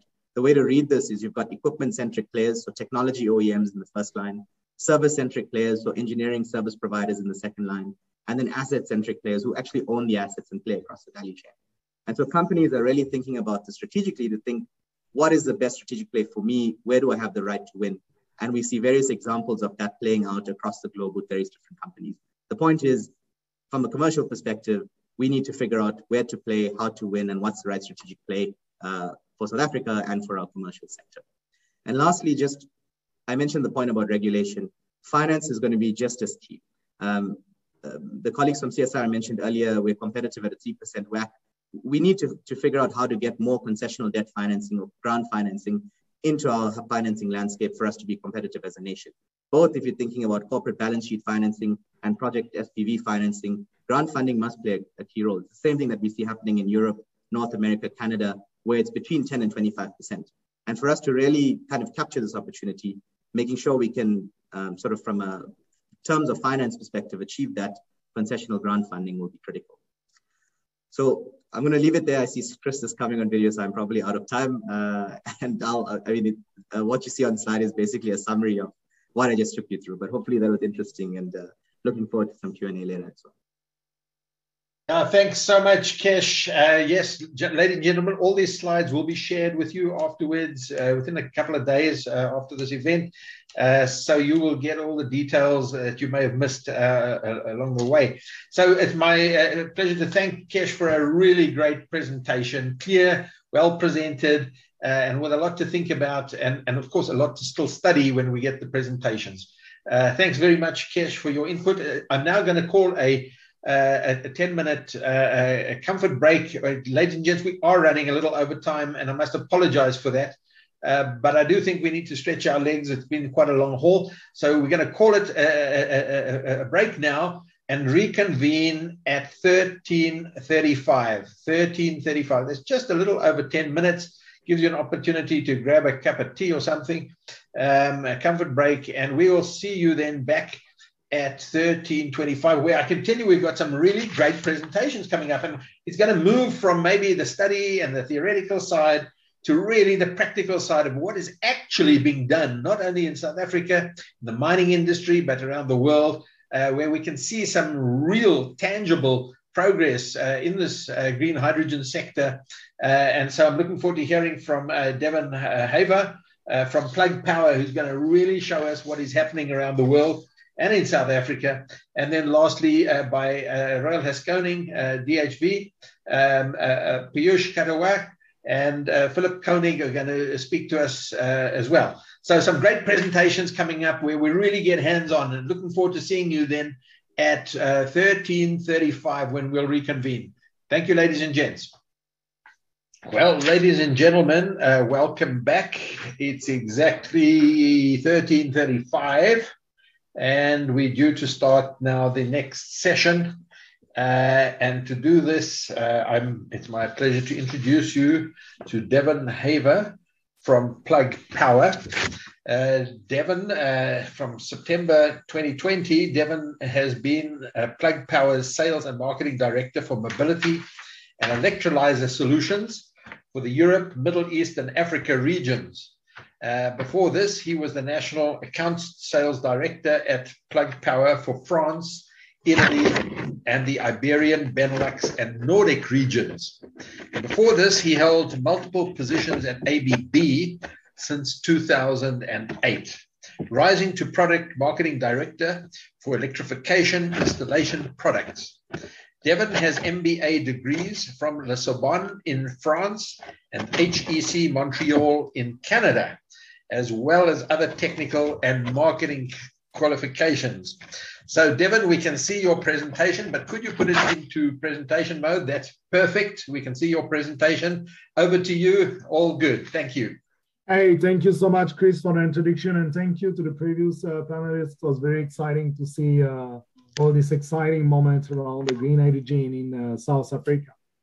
So I'm Devon Haver from Plug Power, and also working very closely in South Africa with Carl Smith, Sales Director for SmartCheck.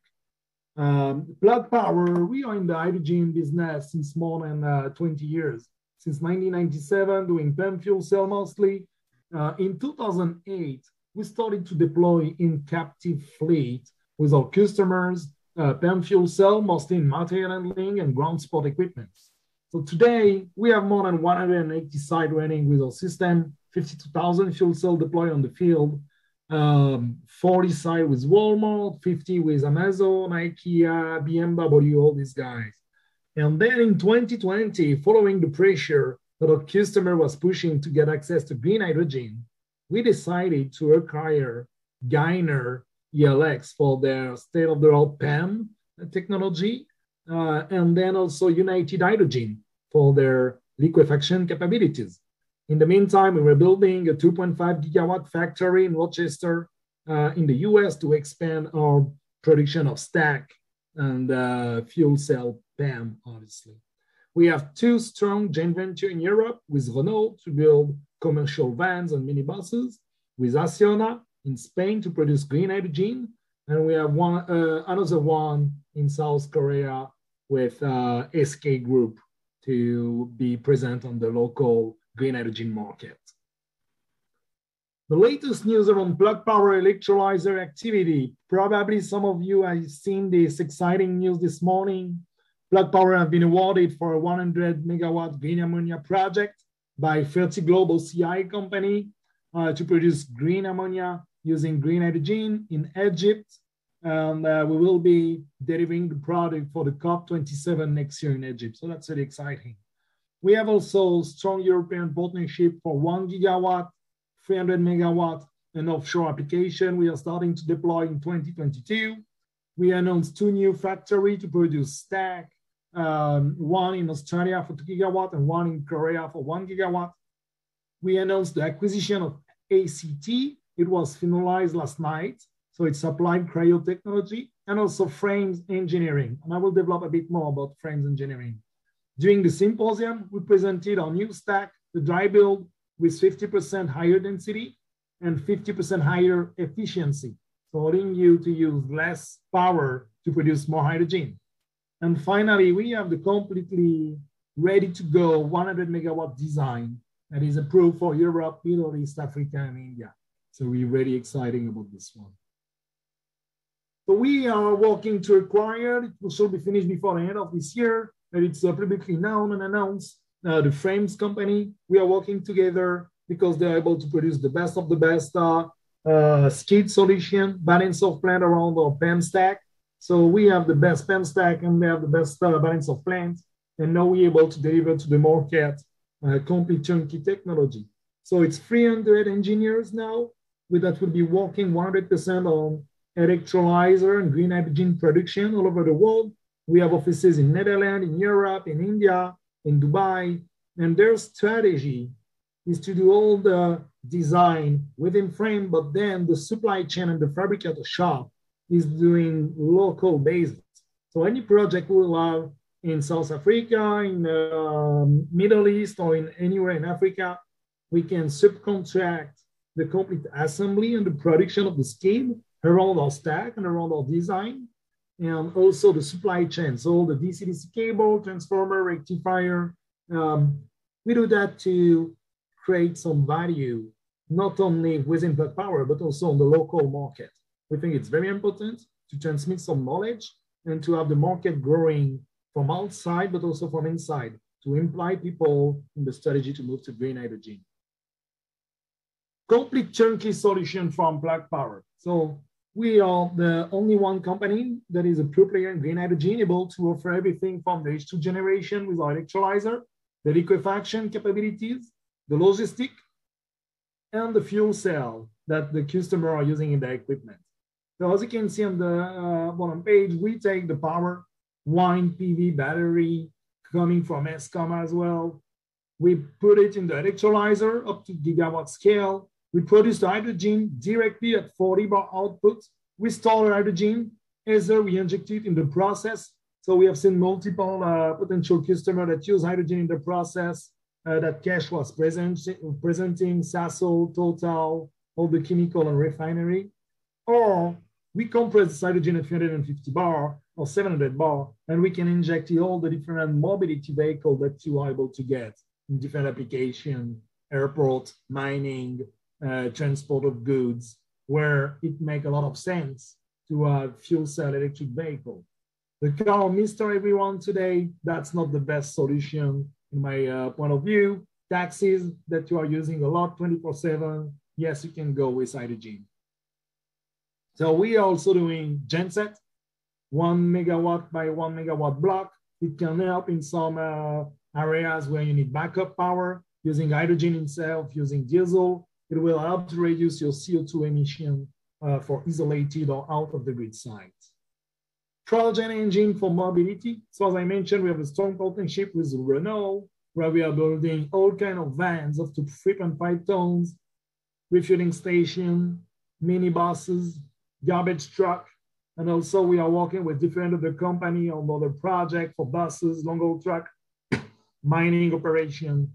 So that's very exciting to see. Well, we are able to cover the complete value chain, having the fuel cell inside the vehicle, the infrastructure and the hydrogen produced locally to be able to decarbonize the complete application. In terms of electrolyzer, multiple different markets, as you know. So we have the gas to power or power to power, the P2N, where we are very present because we are able to supply the fuel cell as well as the electrolyzer. And then the P2X, that's the largest market growing at the moment. Ammonia, steel, chemical, where you are seeing a lot of potential for the green hydrogen market to decarbonize the assets. So in the ammonia plant, in refinery, in methanol, in petrol, you will have very large projects, and hydrogen will be used to produce the ammonia molecule.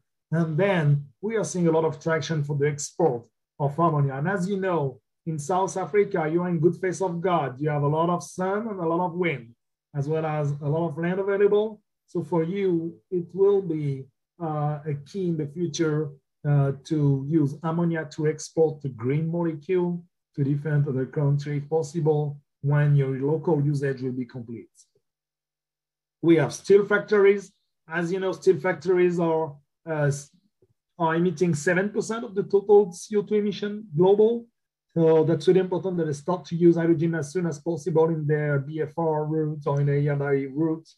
We are working with some of them. It's only at analysis or feed study for the moment, but we are seeing a lot of traction from these guys. You mentioned different potential steel factory in the previous presentation. So absolutely, and we're there to support all their activity with a state-of-the-art PEM electrolyzer with a small footprint. Finally, using hydrogen for the mobility sector. And you currently have some application in South Africa where Plug Power is participating.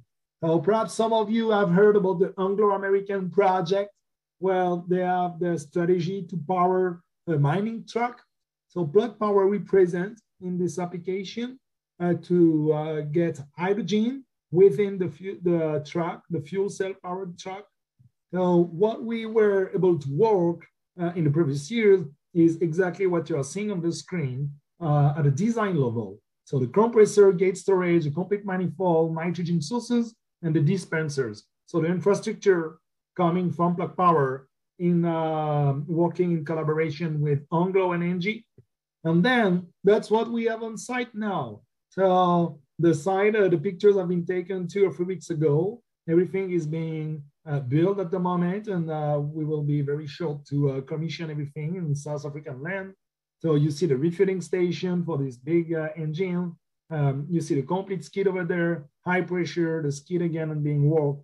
So we have worked at Plug Power, and we have worked with local company such as a Smart Check Technology to supply all the services over there, the commissioning and the support to the local team who don't have knowledge. So we train, we work together, and I think it's how you are able to be successful on local land. Then we have the power-to-power application using hydrogen to re-inject hydrogen in genset to be able to produce power when you are out of the grid. So during the day or during off moment of peak, you produce hydrogen, you store it, and when you are at peak demand, instead of using diesel generator, you will be able to use hydrogen in your product. So Plug Power, we are doing PEM stack since more than 40 years. The US Navy is using our stack in the submarine. The NASA International Space Station is using our product because of the high safety we're able to provide. And we have the smallest space versus the competition, fastest ramp rate. So that's a perfect application where you are working in combination with renewable source of power or intermittent source of power. And finally, we have the largest MEA, and we have the largest factory to produce PEM, fuel cell, and PEM stack to deliver to the market. So what we are doing, we take a product that was completely tailor-made, we industrialize the process, completely automate the process, and now we are delivering at very high scale this 1 megawatt stack that you are seeing here. We call them the Allagash. So the Allagash stack allow you to have exactly the same performances at what we were able to get with a standard PEM stack on the market, but we are able to operate with very high temperature, allowing us to have the highest current density operation on the market with 3 amps per centimeter square, targeting 5 amps for next year. And we are able to get the highest operating pressure without any compression. No compression, but a direct output at 40 bar. So it allows you to save a lot on the CapEx and the OpEx, as well as increase the reliability of your overall installation, because compression, as you know, in all the gas market, is the less reliable equipment that you will get. So it's key for us to offer a very high reliability for our customers. Some example of our production, 1 megawatt standard system. So we produce them 10 by 10, as you can see there, all the 1 megawatt Allagash stack, the complete balance of plant, the deoxo. We put them in a container and we ship them to our customer sites. Then we have different options we can work on. We have evap cooler for very hot environment in Middle East, in North Africa, in New Mexico, in Texas. We have standard product where we are able to fit everything in a 40-foot container. And also, as you know, Plug Power is starting to deploy offshore electrolyzer. So we put 1 megawatt electrolyzer on the board and we put them offshore for different applications. This solution could be a major success for South Africa, having such a long coastline. Then we have the 5 megawatt module, exactly the same application. We use 5 times 1 megawatt stack, but one only balance of plant. In terms of efficiency, in terms of CapEx, it's much more interesting to use such solution. So we use this, we put everything in a 40-foot container and we deliver to our customers. So this container assembly is something that we can do on local basis on all the project we are working with. What we do, we qualified some local subcontractor able to complete skid assembly, and they do the skid assembly according to our design, and we ship complete black box, so a turnkey solution to our customer. You have the transformer, the rectifier, the complete electrolyzer container, and then you can add some dry cooler. If you are already working in a brownfield factory where there is cooling water available, we can take out the dry cooler and directly use the cooling water from the factory. Finally, as I mentioned, we have the 100 megawatt design that will be the first one ever deployed in Africa, will be in Egypt next year in 2022 with OCI 30 globe green ammonia plant. So it's a 100 megawatt module. Instead of using 5 megawatt module, we are using 10 megawatt module multiplied by 10. So we have 10 of them inside the system. The complete plate exchanger there. You have the electrolyzer, we put all the rectifier transformer, cooling, pump skid, water treatment, water storage, and H2 purification to deliver to the fuel cell mostly.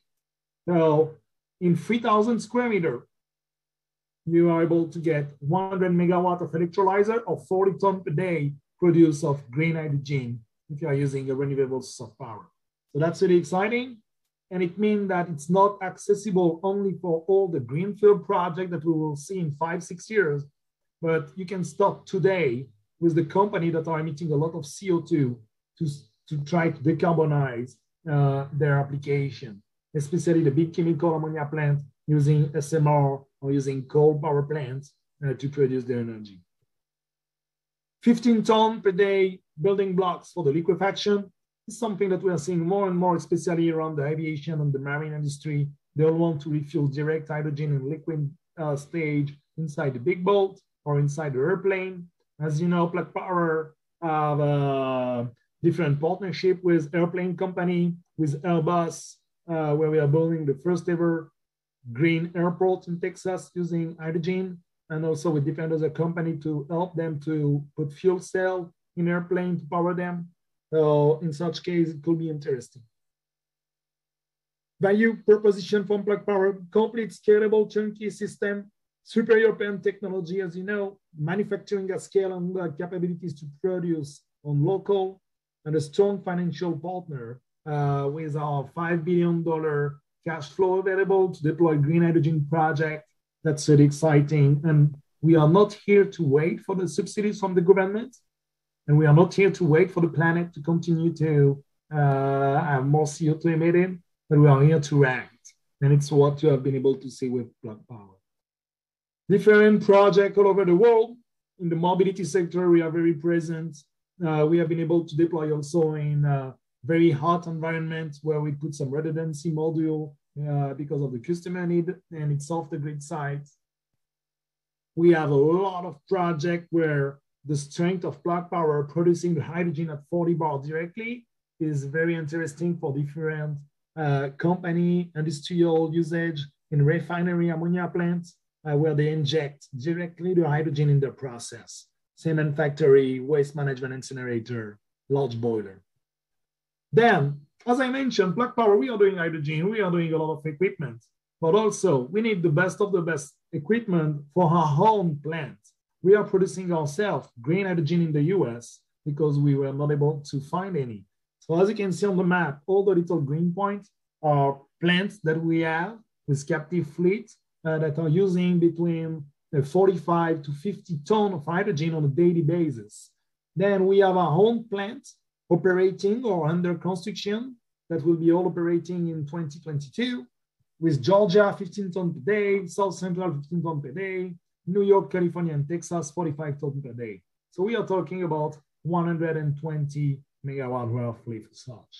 So we'll be achieving 500 tons per day of production only in the US for green hydrogen.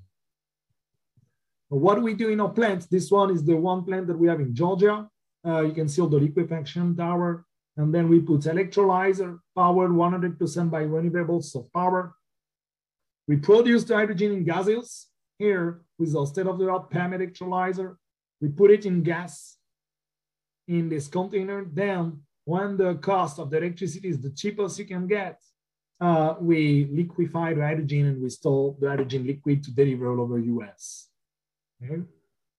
Thank you very much. It was very short, but I will share the presentation. Any question you should have, do not hesitate to send me an email or to contact my partner, Carl Smith. He's very well known around the hydrogen market in South Africa.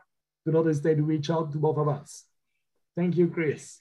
Thank you, Devon, and also to Carl Smith, as you mentioned, South African person involved with Plug Power. I think if anybody had any doubts that green hydrogen is going to make an impact globally, not only in the future, but right now, today. I think this presentation may have dispelled those doubts. It is happening. It is happening now. It's happening at megawatt and gigawatt scale, and we cannot be left behind. This technology can be applied in South Africa. We have, as Devon had pointed out, and previous speakers, huge competitive advantages in our God-given natural resources of wind and solar PV and long coastlines and cheap land. And this makes this an incredibly interesting opportunity that we have got to grasp. The technology is available and our natural resources are just perfect to give us what we need to be competitive, to produce hydrogen locally in South Africa for local use as well as for export. So thank you very much, Devon, for that interesting insight about what is really happening on the ground right now. So it's now my pleasure to introduce our next two speakers, and that is Piyush Kadakwa and Philip Koenig, both of them from Royal HaskoningDHV. So it's fantastic to have you here, Piyush, and also Philip. I see you're on the, you're also here. It's a joint presentation, but let me quickly introduce both of you. Piyush is a strategic and technical consultant, dedicating his skills and expertise and international experience towards industrial energy transition. He contributes to project development from initial business, a case analysis to conceptual design. He's executing small and large-scale feasibility studies on green hydrogen production, storage, and distribution facilities in European ports and industrial clusters. Leveraging digital innovation, he introduced parametric design to create scalable and flexible concept designs for hydrogen facilities. Also, he performed market studies to estimate future hydrogen demand scenarios in Western Europe for utility and energy network operators to support the investment decision process. He graduated from Delft University of Technology in the Netherlands with an MSc in chemical engineering with industrial honors. Fantastic to have you join us from overseas, Piyush. It's the technology that brings world leaders together, and you're able to interact with our South African audience. Philip Koenig, of course, is local at Royal HaskoningDHV in South Africa. He's a registered professional engineer in South Africa, as well as a chartered engineer with Engineers Ireland. He has more than 35 years experience in electric power transmission and distribution and renewable energy industry, and has proficiency in feasibility studies, planning, design, construction, operation, and maintenance of power transmission and distribution, overhead traction, and renewable energy power systems. He served on several forums and committees, including as a member of the IEEE and CGRAE, and he's the current South African chairperson for the CGRAE Substations Study Committee. Philip is a senior energy consultant based in Johannesburg, and he graduated with a bachelor's degree in electrical and electronics engineering from the University of Johannesburg. And I think Piyush is going to be our first presenter from Royal Haskoning DHV, and followed by Philip. So over to you, Piyush. Yes, good afternoon. Thank you very much. It's Philip here, just to introduce ourselves, and I'd like to express my gratitude and indeed an honor to participate in this webinar. So, dear distinguished guests, distinguished presenters and co-presenters, ladies and gentlemen, we are here to talk to you about our involvement in green hydrogen and working towards tomorrow's solutions today. So here, without further ado, you're quite right, Chris. I'd like to hand over to Piyush to present our case studies in H2 and outline the potential challenges and opportunities within South Africa. Thank you, Philip. Thank you very much. Over to you, Piyush. So we will start with a short introduction of who we are, Royal HaskoningDHV, and then we will jump into our opinion on the hydrogen economy. We will also share our 2 highlighted case study that we are conducting in the Netherlands and in the United Kingdom. And of course, at the end, we will share our local perspective from South Africa. Starting with our introduction itself, Royal HaskoningDHV is an independent consultancy which integrates 140 years of engineering experience with digital and software solutions. Our ambition is to be a strong international and independent engineering consultancy firm while leading in innovation and sustainability, where we take our role to design, safeguard, and maintain the built environment in different markets, from infrastructure to mobility, buildings to energy, as well as water supplies to industrial sites. Noting our presence in the world, we are backed by our expertise of almost 6,000 colleagues. We are helping organizations to transform strategy into action, data into opportunities, and definitely implementation into the practical steps that will build resilient operation. Our ambition is to have a positive impact on people and our living environment. That's why we have also committed that we will have our own operation being net zero for greenhouse gas emissions by 2030. Next year, we'll be celebrating our 100 years in South Africa, and we'll continue to address complex challenges in climate change, business resilience, and digital transformation, working in partnership with our public and private sector clients, therefore continually serving our purpose to enhance society together.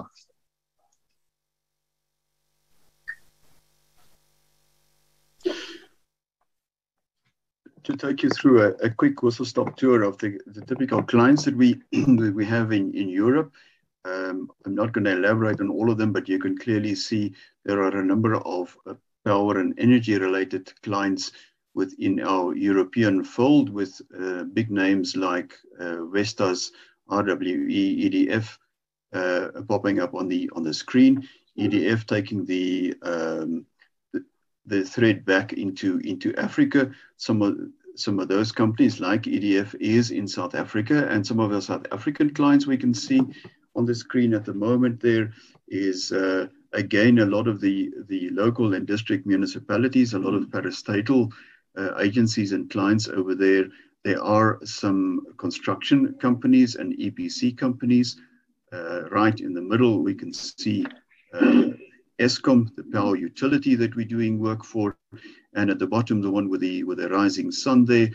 We heard of the SEZs, the development zones. The Coega development zone is also one of our clients that we've done some work for before. Further diving into the topic now, given the essence of the presentation as well towards hydrogen economy, we know that hydrogen is and will contribute to the global energy transition.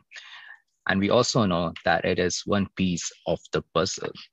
The role of hydrogen is definitely critical, but secondary to direct electrification. Of course, coming other alternatives like renewable energy efficiency, related e-fuels, but also our own behavioral change, which will impact the future energy consumption. The International Energy Agency has developed the net zero emission scenario, estimating the increasing share of hydrogen in total final energy consumption. In 2020, hydrogen and hydrogen-based e-fuels accounted for less than 0.1%. However, they are estimated to grow towards 10% in 2050, and other studies also deliberating more than 10% towards 20 to 30%, which is driven by local geographies and politic situations. Eventually, IEA also estimate that a cumulative carbon reduction of 6.5% can be achieved from 2021 towards 2030 by transforming towards green hydrogen. We also do have to realize that hydrogen requires a cross-sectoral approach where there are certain hard-to-abate sectors where hydrogen would definitely be critical. The priority uses for hydrogen are to decarbonize heavy industries. Think about ammonia industry where hydrogen is already being utilized, chemicals, steel, which could play a big role, and of course, mining operations where there could be a potential opportunity from South African context. Additional to that, shipping and aviation can also supplement the demand. In shipping, ammonia could play a key role, followed by aviation, where related development via hydrogen towards synthetic e-fuels can further boost the demand. However, in the power sector, there might be limited opportunities, majorly focusing on energy storage and system balancing. We do witness that in road transport, battery electric cars have come to completely dominate the electric vehicle market, whereas hydrogen vehicles might hit the market, but their applications will be limited to heavy goods and long range. The hydrogen demand from the industrial sector will be largely driven by the necessity to shift to the decarbonized production of steel and chemicals, where hydrogen could also play a role as a feedstock or a reagent. Eventually, until now, the deployment of low carbon technologies has suffered from the chicken and egg problem. Without reliable demand, there's no reliable supply, and without reliable supply, there's no reliable demand. And we foresee the solution to that is to create infrastructure investment and ensure proper implementation by adopting early infrastructure around hydrogen hubs, like in industry and ports, which can also include the export hub. And we at Royal HaskoningDHV are helping to identify the applications which are attractive now and will so remain in the future. We do that by assessing risk and challenges in relation to the project, context, and variables, starting from the large-scale wind and solar deployment, integrating with the new or existing electrical infrastructure to connect with the best available technology for hydrogen production. And this also requires us to further unlock potential of existing infrastructure like pipelines or road transport, and further boosting supply with storage provisions, for example, salt caverns or tanks for temporary supply. Thereafter, helping to create resilient facilities for distribution like at port facilities.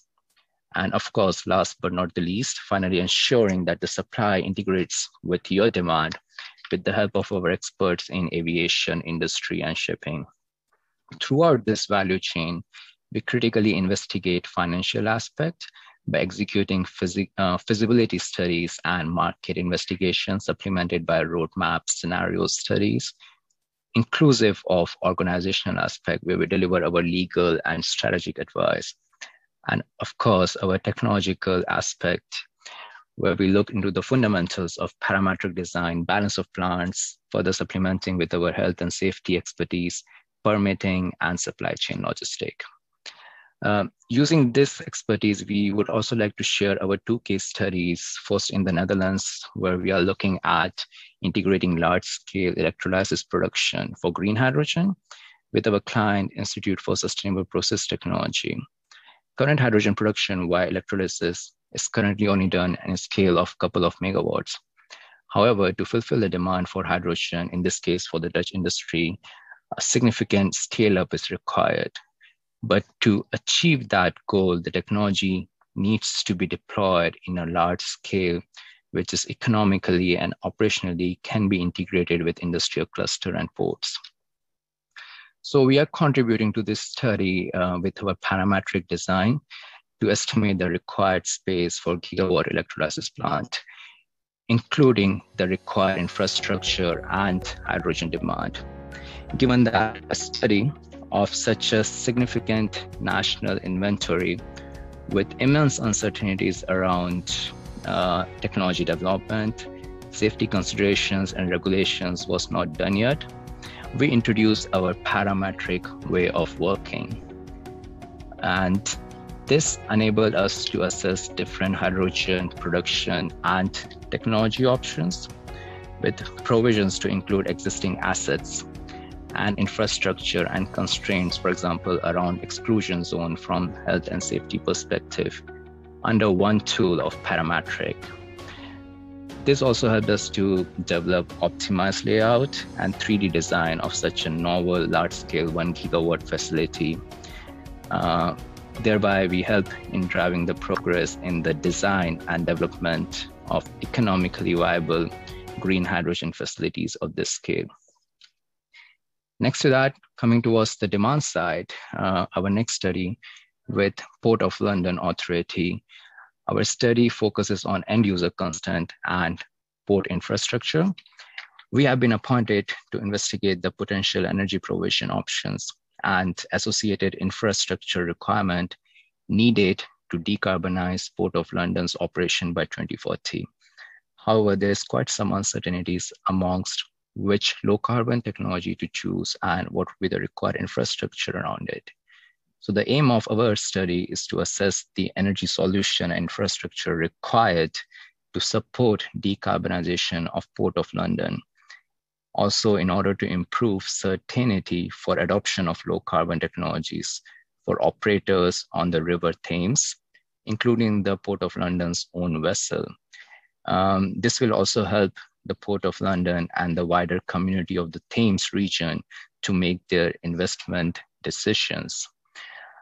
We do that by a certain approach. The approach we executed accounted for the rapidly changing energy transition landscape by developing tools and methods that can be easily reviewed and updated given the changing energy transition context.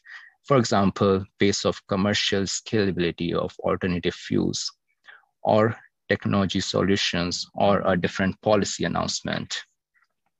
Our first phase evaluated different needs required along the Thames River between now and 2050, when the UK is legally obliged to achieve net zero, based on the stakeholder contribution and also the previous research that we have undertaken.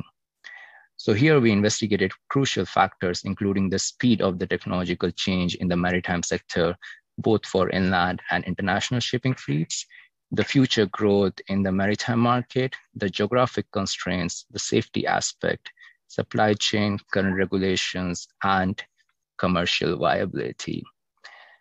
And in the current phase, which is the second phase, we are addressing the feasibility of delivering the hydrogen and related fuels technical solution at specific representative sites at the Thames region along Port of London. And here we are gauging the pros and cons of the best suited solution, including cost, spatial, the infrastructure need, resulting in a likely scenario for business cases which are future-proof. And of course, the challenges we see right now, for example, deploying the large-scale bunker barge or uncertain regulations are taking more shape because there's a huge demand towards decarbonization with stricter policy. So these are our two key case studies that we are ongoing right now in UK and Netherlands. Now we'll move towards a local perspective from South Africa region. If we look at the local perspective, I think it's affirmation of the previous presentations that we've seen this afternoon. There's no doubt that there are good opportunities in South Africa. And South Africa is ideally poised to be part of the hydrogen economy, the hydrogen value chain. And that is supported by our current infrastructure and the solar energy resource within our country and the very good wind energy resource within our country. But we must realize that uniqueness doesn't make us the only country in the world. We do face competition. There's definitely competition from other companies within the Southern Hemisphere that have got equally good solar and wind capabilities. Argentina, for example, Chile has joined the race recently.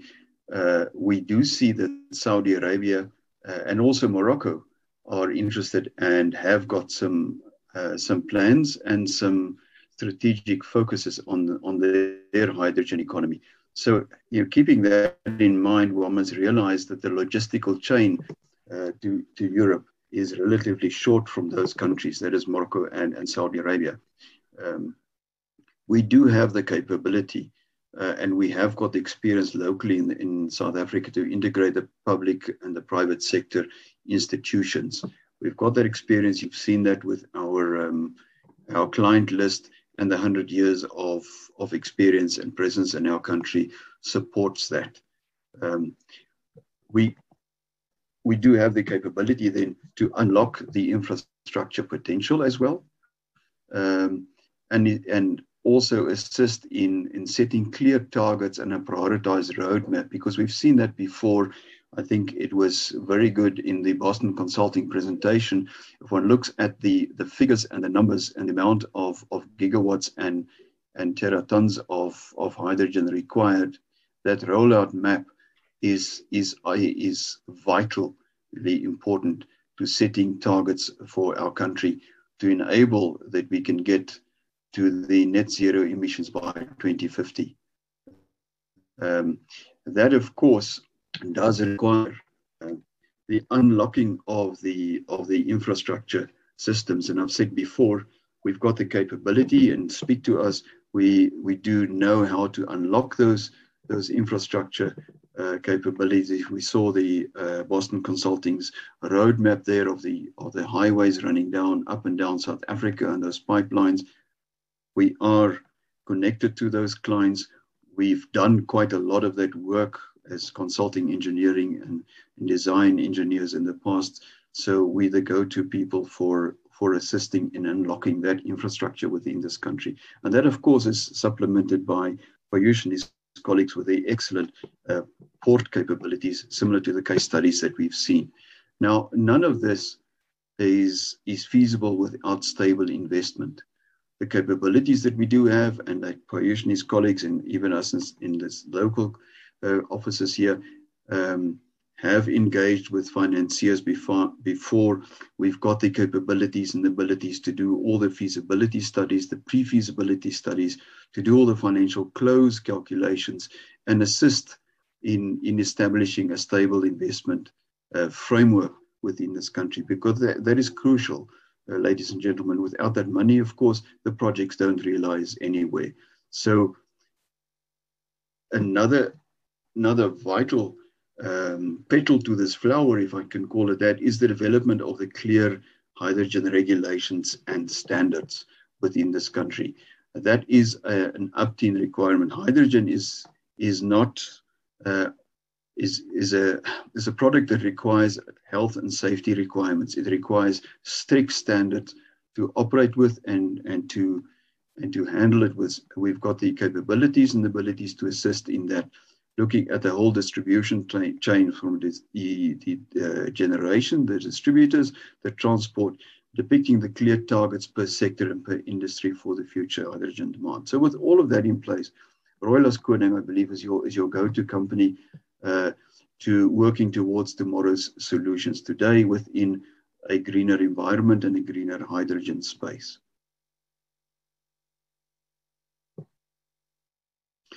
So without further ado, the invitation is open to everybody. Please contact us. We're looking forward to your calls and your questions also in the chat here after, but we're definitely looking forward to your calls. Here are our contact details of the local office. And please, let's start the conversation. Thank you very much. Thank you very much to Piyush and to Philip for that presentation. And I think what we're seeing here and what we've seen in previous presentations is firstly a local capability and secondly good local resources that we can team up and partner with international players that have got experience, at the design, at the study, at the equipment level, and put these together with a good business case that can be delivered in South Africa. I think we can do something here if we make a move and not get left behind. So thank you very much to Piyush and to Philip for that input. And now it's my pleasure to sort of open the question and answer session. I've got quite a lot of questions and answers, questions here to be answered by our panelists. You are welcome to put on your videos, panelists, and I will address some of these questions to you. But I see a question here from Tumeka Mbata and John Fantonda, both asking the same question. Roberto, if you are still there. Roberto, we heard about a study tour to Europe to look at these things and what is being done.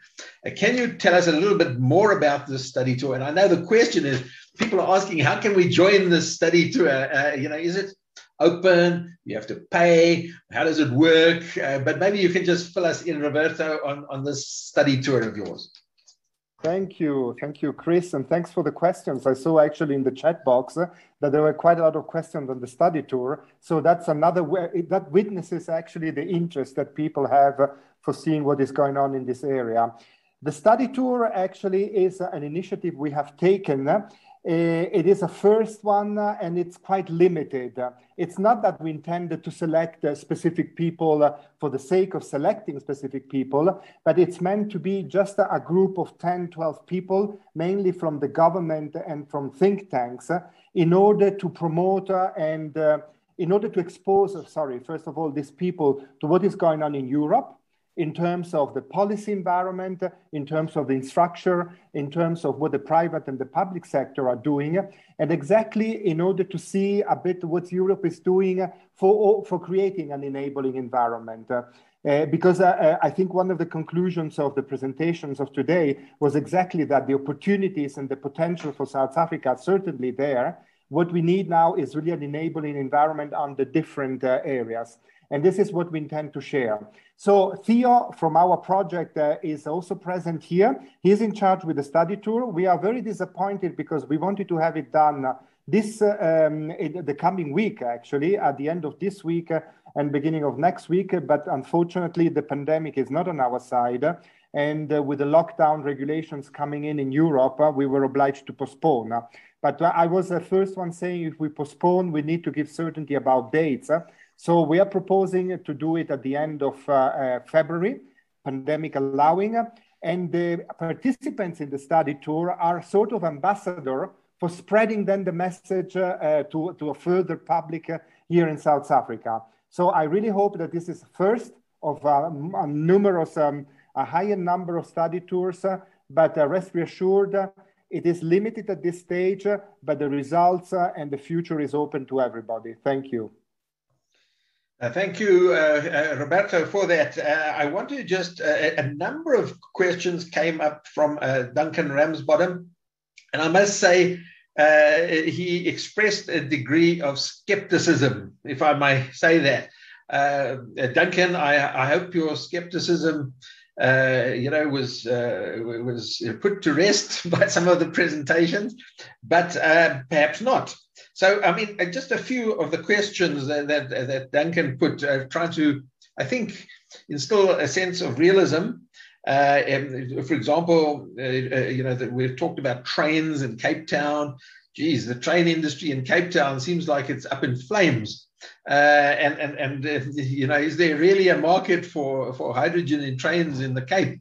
I don't know, but that was a question from Duncan, and I'm just looking at some of his other questions.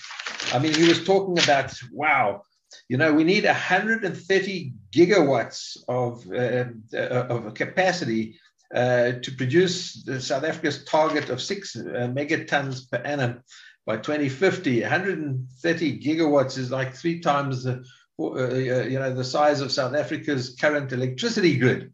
So I want to just put it to you guys on the panel. Is this a pipe dream? Is there room for skepticism and skeptics like Duncan? Or is this real? Certainly, Devon was indicating that this is real. Devon, I don't know if you're still on the line there, but can you come in here and tell us how real this is? I mean, certainly from your presentation, looked pretty real to me. It is real. We have requests on a weekly basis for projects in South Africa, mostly coming from private sector. And I know there is no subsidies available or nothing. But as I mentioned, we Plug Power are not waiting for subsidies to make it happen. We are already making it happen. You have seen that.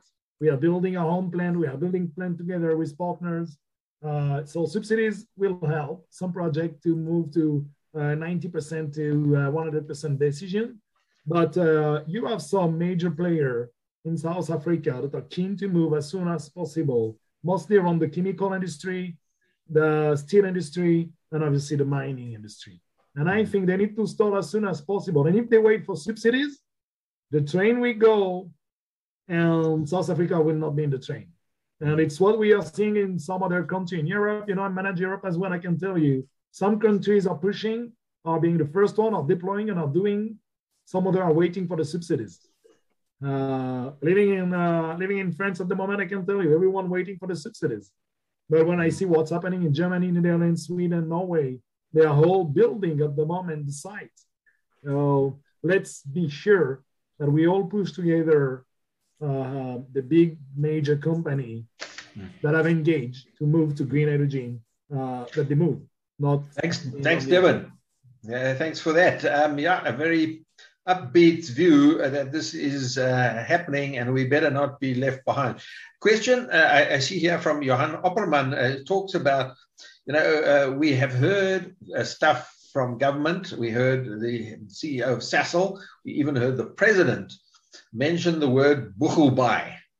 This is apparently a completely new port, green grass, green fields. Well, there's no grass up there. There's no grass at all, but a greenfields project.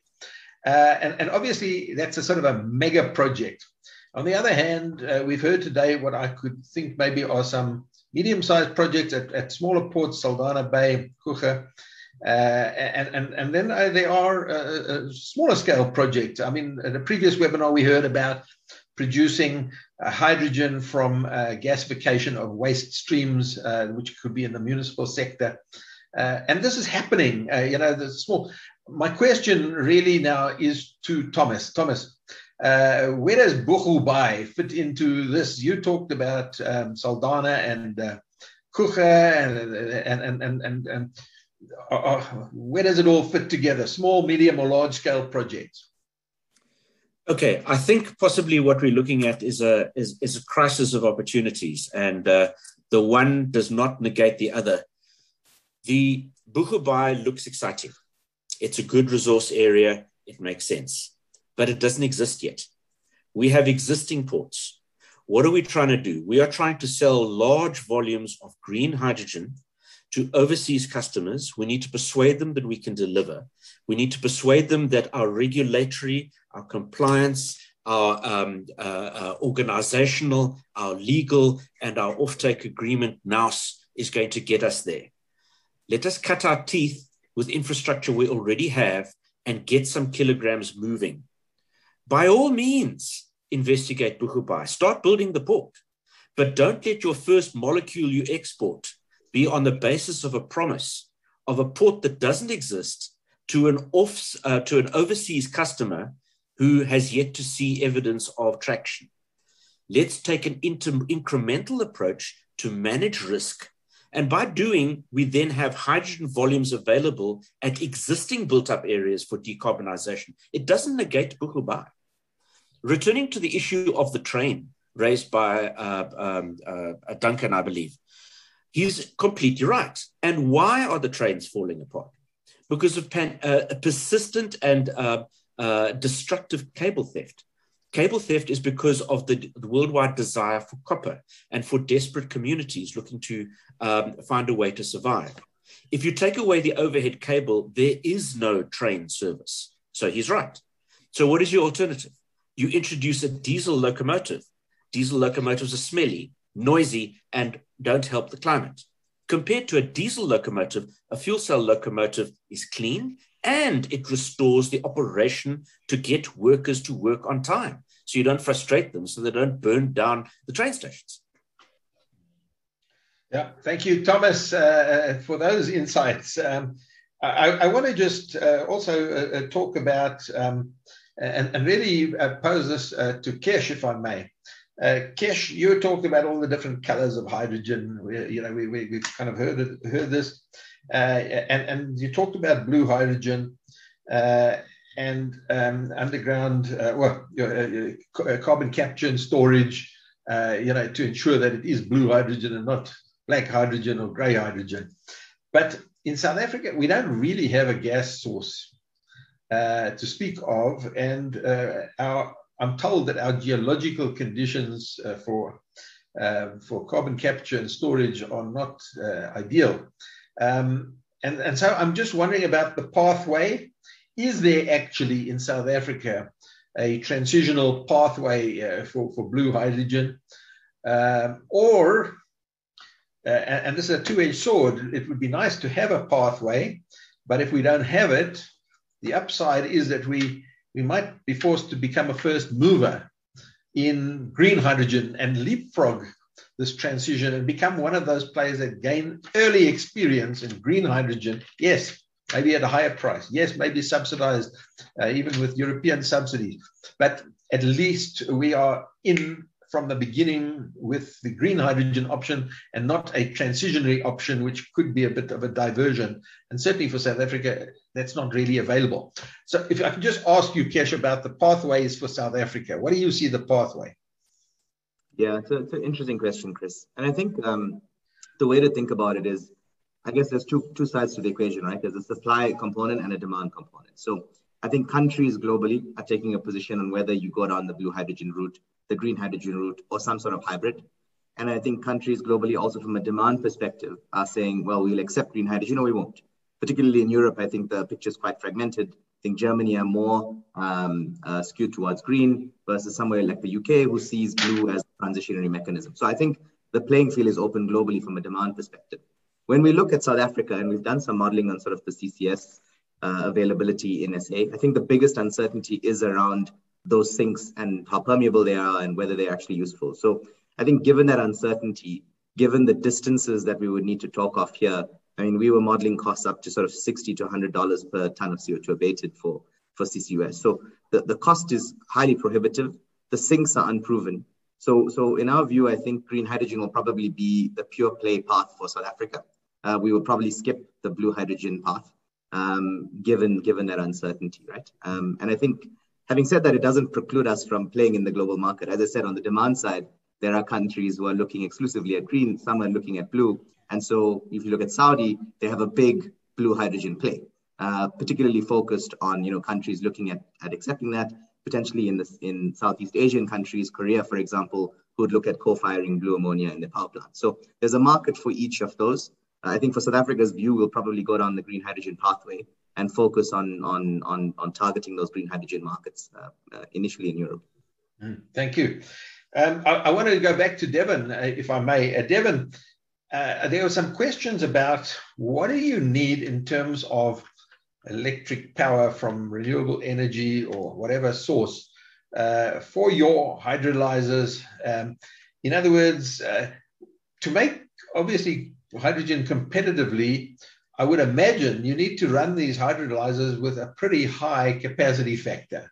and not just rely on, let's say, solar power exclusively, which would only generate electricity during the daylight hours. So my question is, to what extent do you need a high constant electricity supply 24/7 in order to produce hydrogen competitively with your hydrolyzers? So that's a very good question, but it all depends to the end user and what they want to do, or the subsidies we are able to get on the price of the kilogram. Some end users want to pay $0 for the green hydrogen. Some of them want to pay $1. Some of them are ready to pay $5. In the mobility sector, we are able to go up to $8 per kilogram. So it all depends on the end user that you get. The best way will be to have a mix. So you can have some wind turbines, some PV sources, but still you are between 50 to 60% maximum capacity factor. So sometime you will be able to produce 60% of your production being green hydrogen and 40% of your production being blue or gray hydrogen. At the end, you are able to justify to your customer 60% of your production is green ammonia or green methanol, etc. And I think it's more the way to go than the end line. So we need to have a transition phase, and as soon as we will have much more renewable power available, we will try to energize as much as possible to get green hydrogen. But today, the renewable sources are limited, but we need to start now. If we start and we wait all the renewable sources to be available, then we will start in 2040, but it will be too late.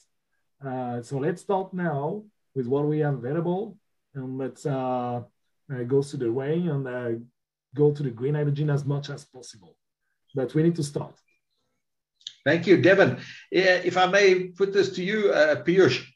Piyush, from a European perspective, obviously, South Africa, as was pointed out, is going to be one of the countries possibly that supplies. And there are others, our competitors, and names like Chile have been mentioned, obviously a much longer delivery supply chain. South Africa, also quite long, but not as long. But then countries like Morocco, North Africa, Middle East. I mean, what a competitive advantage are we going to have as South Africa when there are other countries with excellent wind and solar resources, as well as cheap land? Are we in this game or not? And I just noticed that Namibia, our northern neighbor, is moving quicker than South Africa, it seems. And I read recently some plans for some very serious hydrogen production in Namibia. So I'm just asking the question: is are we as competitive as we think we are or could be, or are we going to be beaten by North Africa and the Middle East? That's a very important question, Chris. Thanks for raising it. Well, I would say that definitely competition is a big thing, but apart from that, there's a huge market out there which can not only be taken by only one country per se. Eventually, what's good in South Africa is definitely the vast availability of renewable energy in terms of solar and wind, but also consolidating the domestic market, given the industry, the mining, the fuel cell vehicle, will help create the economies of scale before embarking on ambitious, let's say, export opportunities. While simultaneously, South Africa can start leveraging on the international funds to develop these export infrastructure as well. So our recommendation would definitely be to start with consolidating domestic demand and creating infrastructure on existing industrial clusters and start making hydrogen hubs, while simultaneously looking at the international funds, which can help leverage the export infrastructure as well. Thanks very much, Piyush. Look, there were also a number of questions, several questions about water. How much water is needed? Does it have to be clean water? Can you use brackish water? Can you use seawater? And I think some mention was made about desalination, and that the cost of desalination is almost insignificant in the whole scheme of things.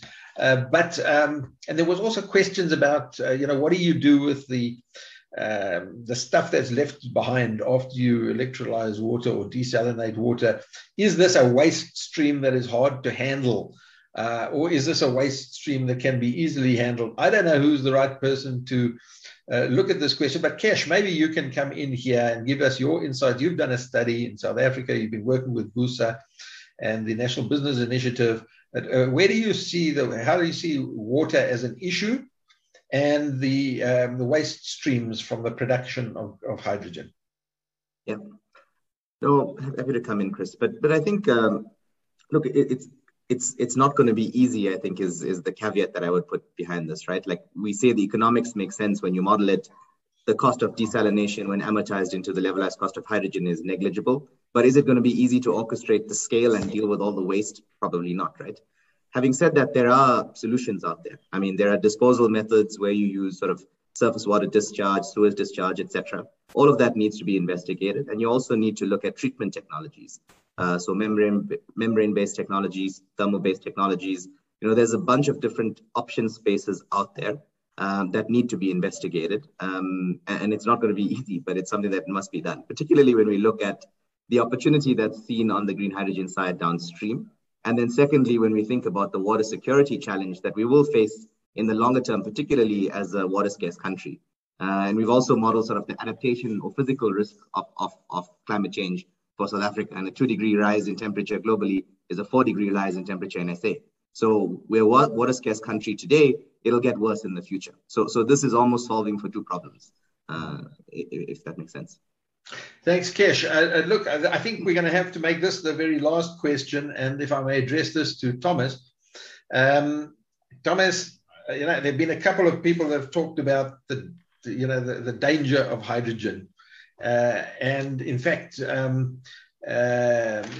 Philip actually talked about, the safety issues around handling of hydrogen, etc. I mean, everybody has got this picture in their head of the Hindenburg.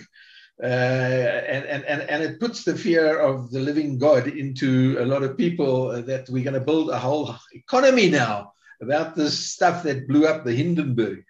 But can you sort of contextualize the safety aspects, the danger? I mean, hydrogen in vehicles, in trucks, in buses, is this a danger if there's an accident or whatever? But can you just put this into perspective to people that may not know, including myself?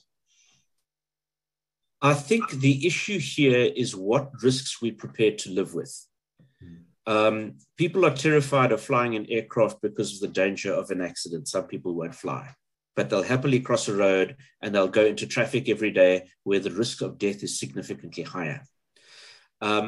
Hydrogen it has safety concerns.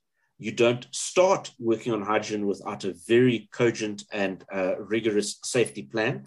Hydrogen is combustible. Hydrogen can be explosive when it's in a mixture with air.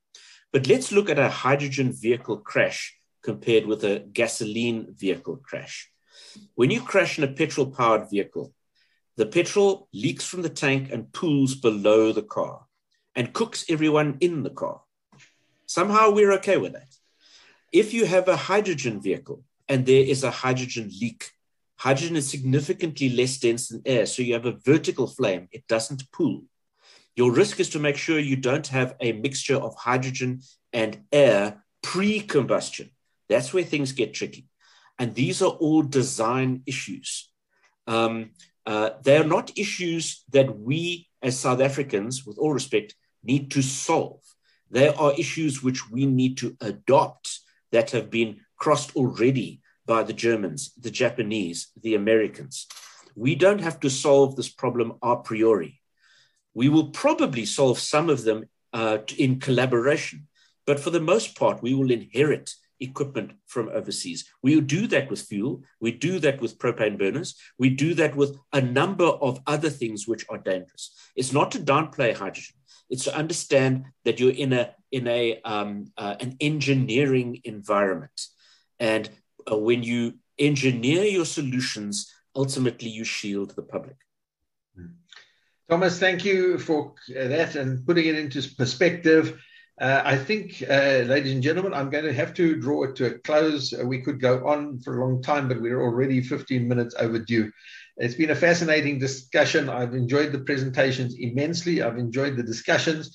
And it's just now left to me to hand over to my colleague, Roberto, at the European Union, delegation to South Africa, to say a few words, offer some words of wisdom in parting, and to do the honors in closing the webinar for the day. Over to you, Roberto.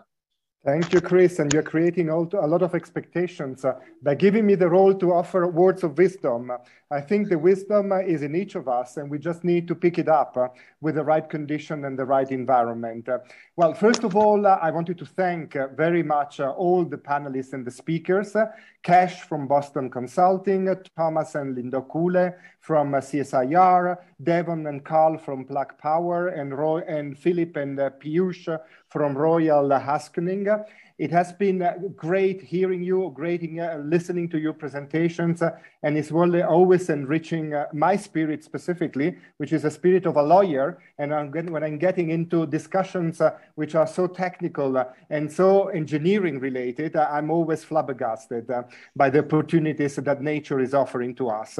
So I wanted to thank then you, Chris, for having so skillfully managed and moderated this webinar. And let's not forget also Theo Kovari, who's here with us from our project EU South Africa Partners for Growth. Theo is our expert dealing with energy issues and is helping us incredibly on all issues. And last but not least, also my colleague Darren in my section, who has been following energy issues with devotion and motivation. And of course, and my ambassador, first of all, for having participated and offered the opening remarks, in fact. So I wanted just to conclude this by reiterating that I think we all agree that there are incredible opportunities and the potentials are great for green hydrogen here in South Africa. The conditions are there in terms of technology. There are opportunities in terms of participating in value chains. I liked a lot of what Cash said, that green hydrogen alone has a potential of creating 1.8 million jobs. And in a society like South Africa that so desperately needs jobs, with the appropriate skills, with the appropriate policies, there are huge opportunities. But of course, these opportunities can be unlocked only if you have the right conditions and an enabling environment. And this is where we all have to focus on. So enabling environment means having a policy environment in place. We mentioned actually a policy from an industrial perspective. Green hydrogen must be part of an industrial policy in South Africa that is actually giving the right incentives in order to move in this direction. A policy also in terms of regulations and standards, and as I said, also a policy in terms of incentivizing this power fuel compared to other sources of energy. Enabling environment means also having the due coordination amongst all stakeholders, the public sector and the public sector hand in hand together, and also having a stable investment framework. I think it was Philip from Royal Haskoning that mentioned that it is important to have the right investments in the right infrastructure. And to do that, you need also the right framework and the right investment climate for this. So I just reiterate in conclusion that as EU, we stand behind South Africa. We are very happy that South Africa is taking the lead, and we stand behind and we are happy to align behind the priorities that South Africa is establishing in green hydrogen. And the next step will be the study tour. So I'm looking forward also to a fruitful, positive study tour, hopefully already in February, and then we can disseminate the results and the findings of the study tour to the broader public.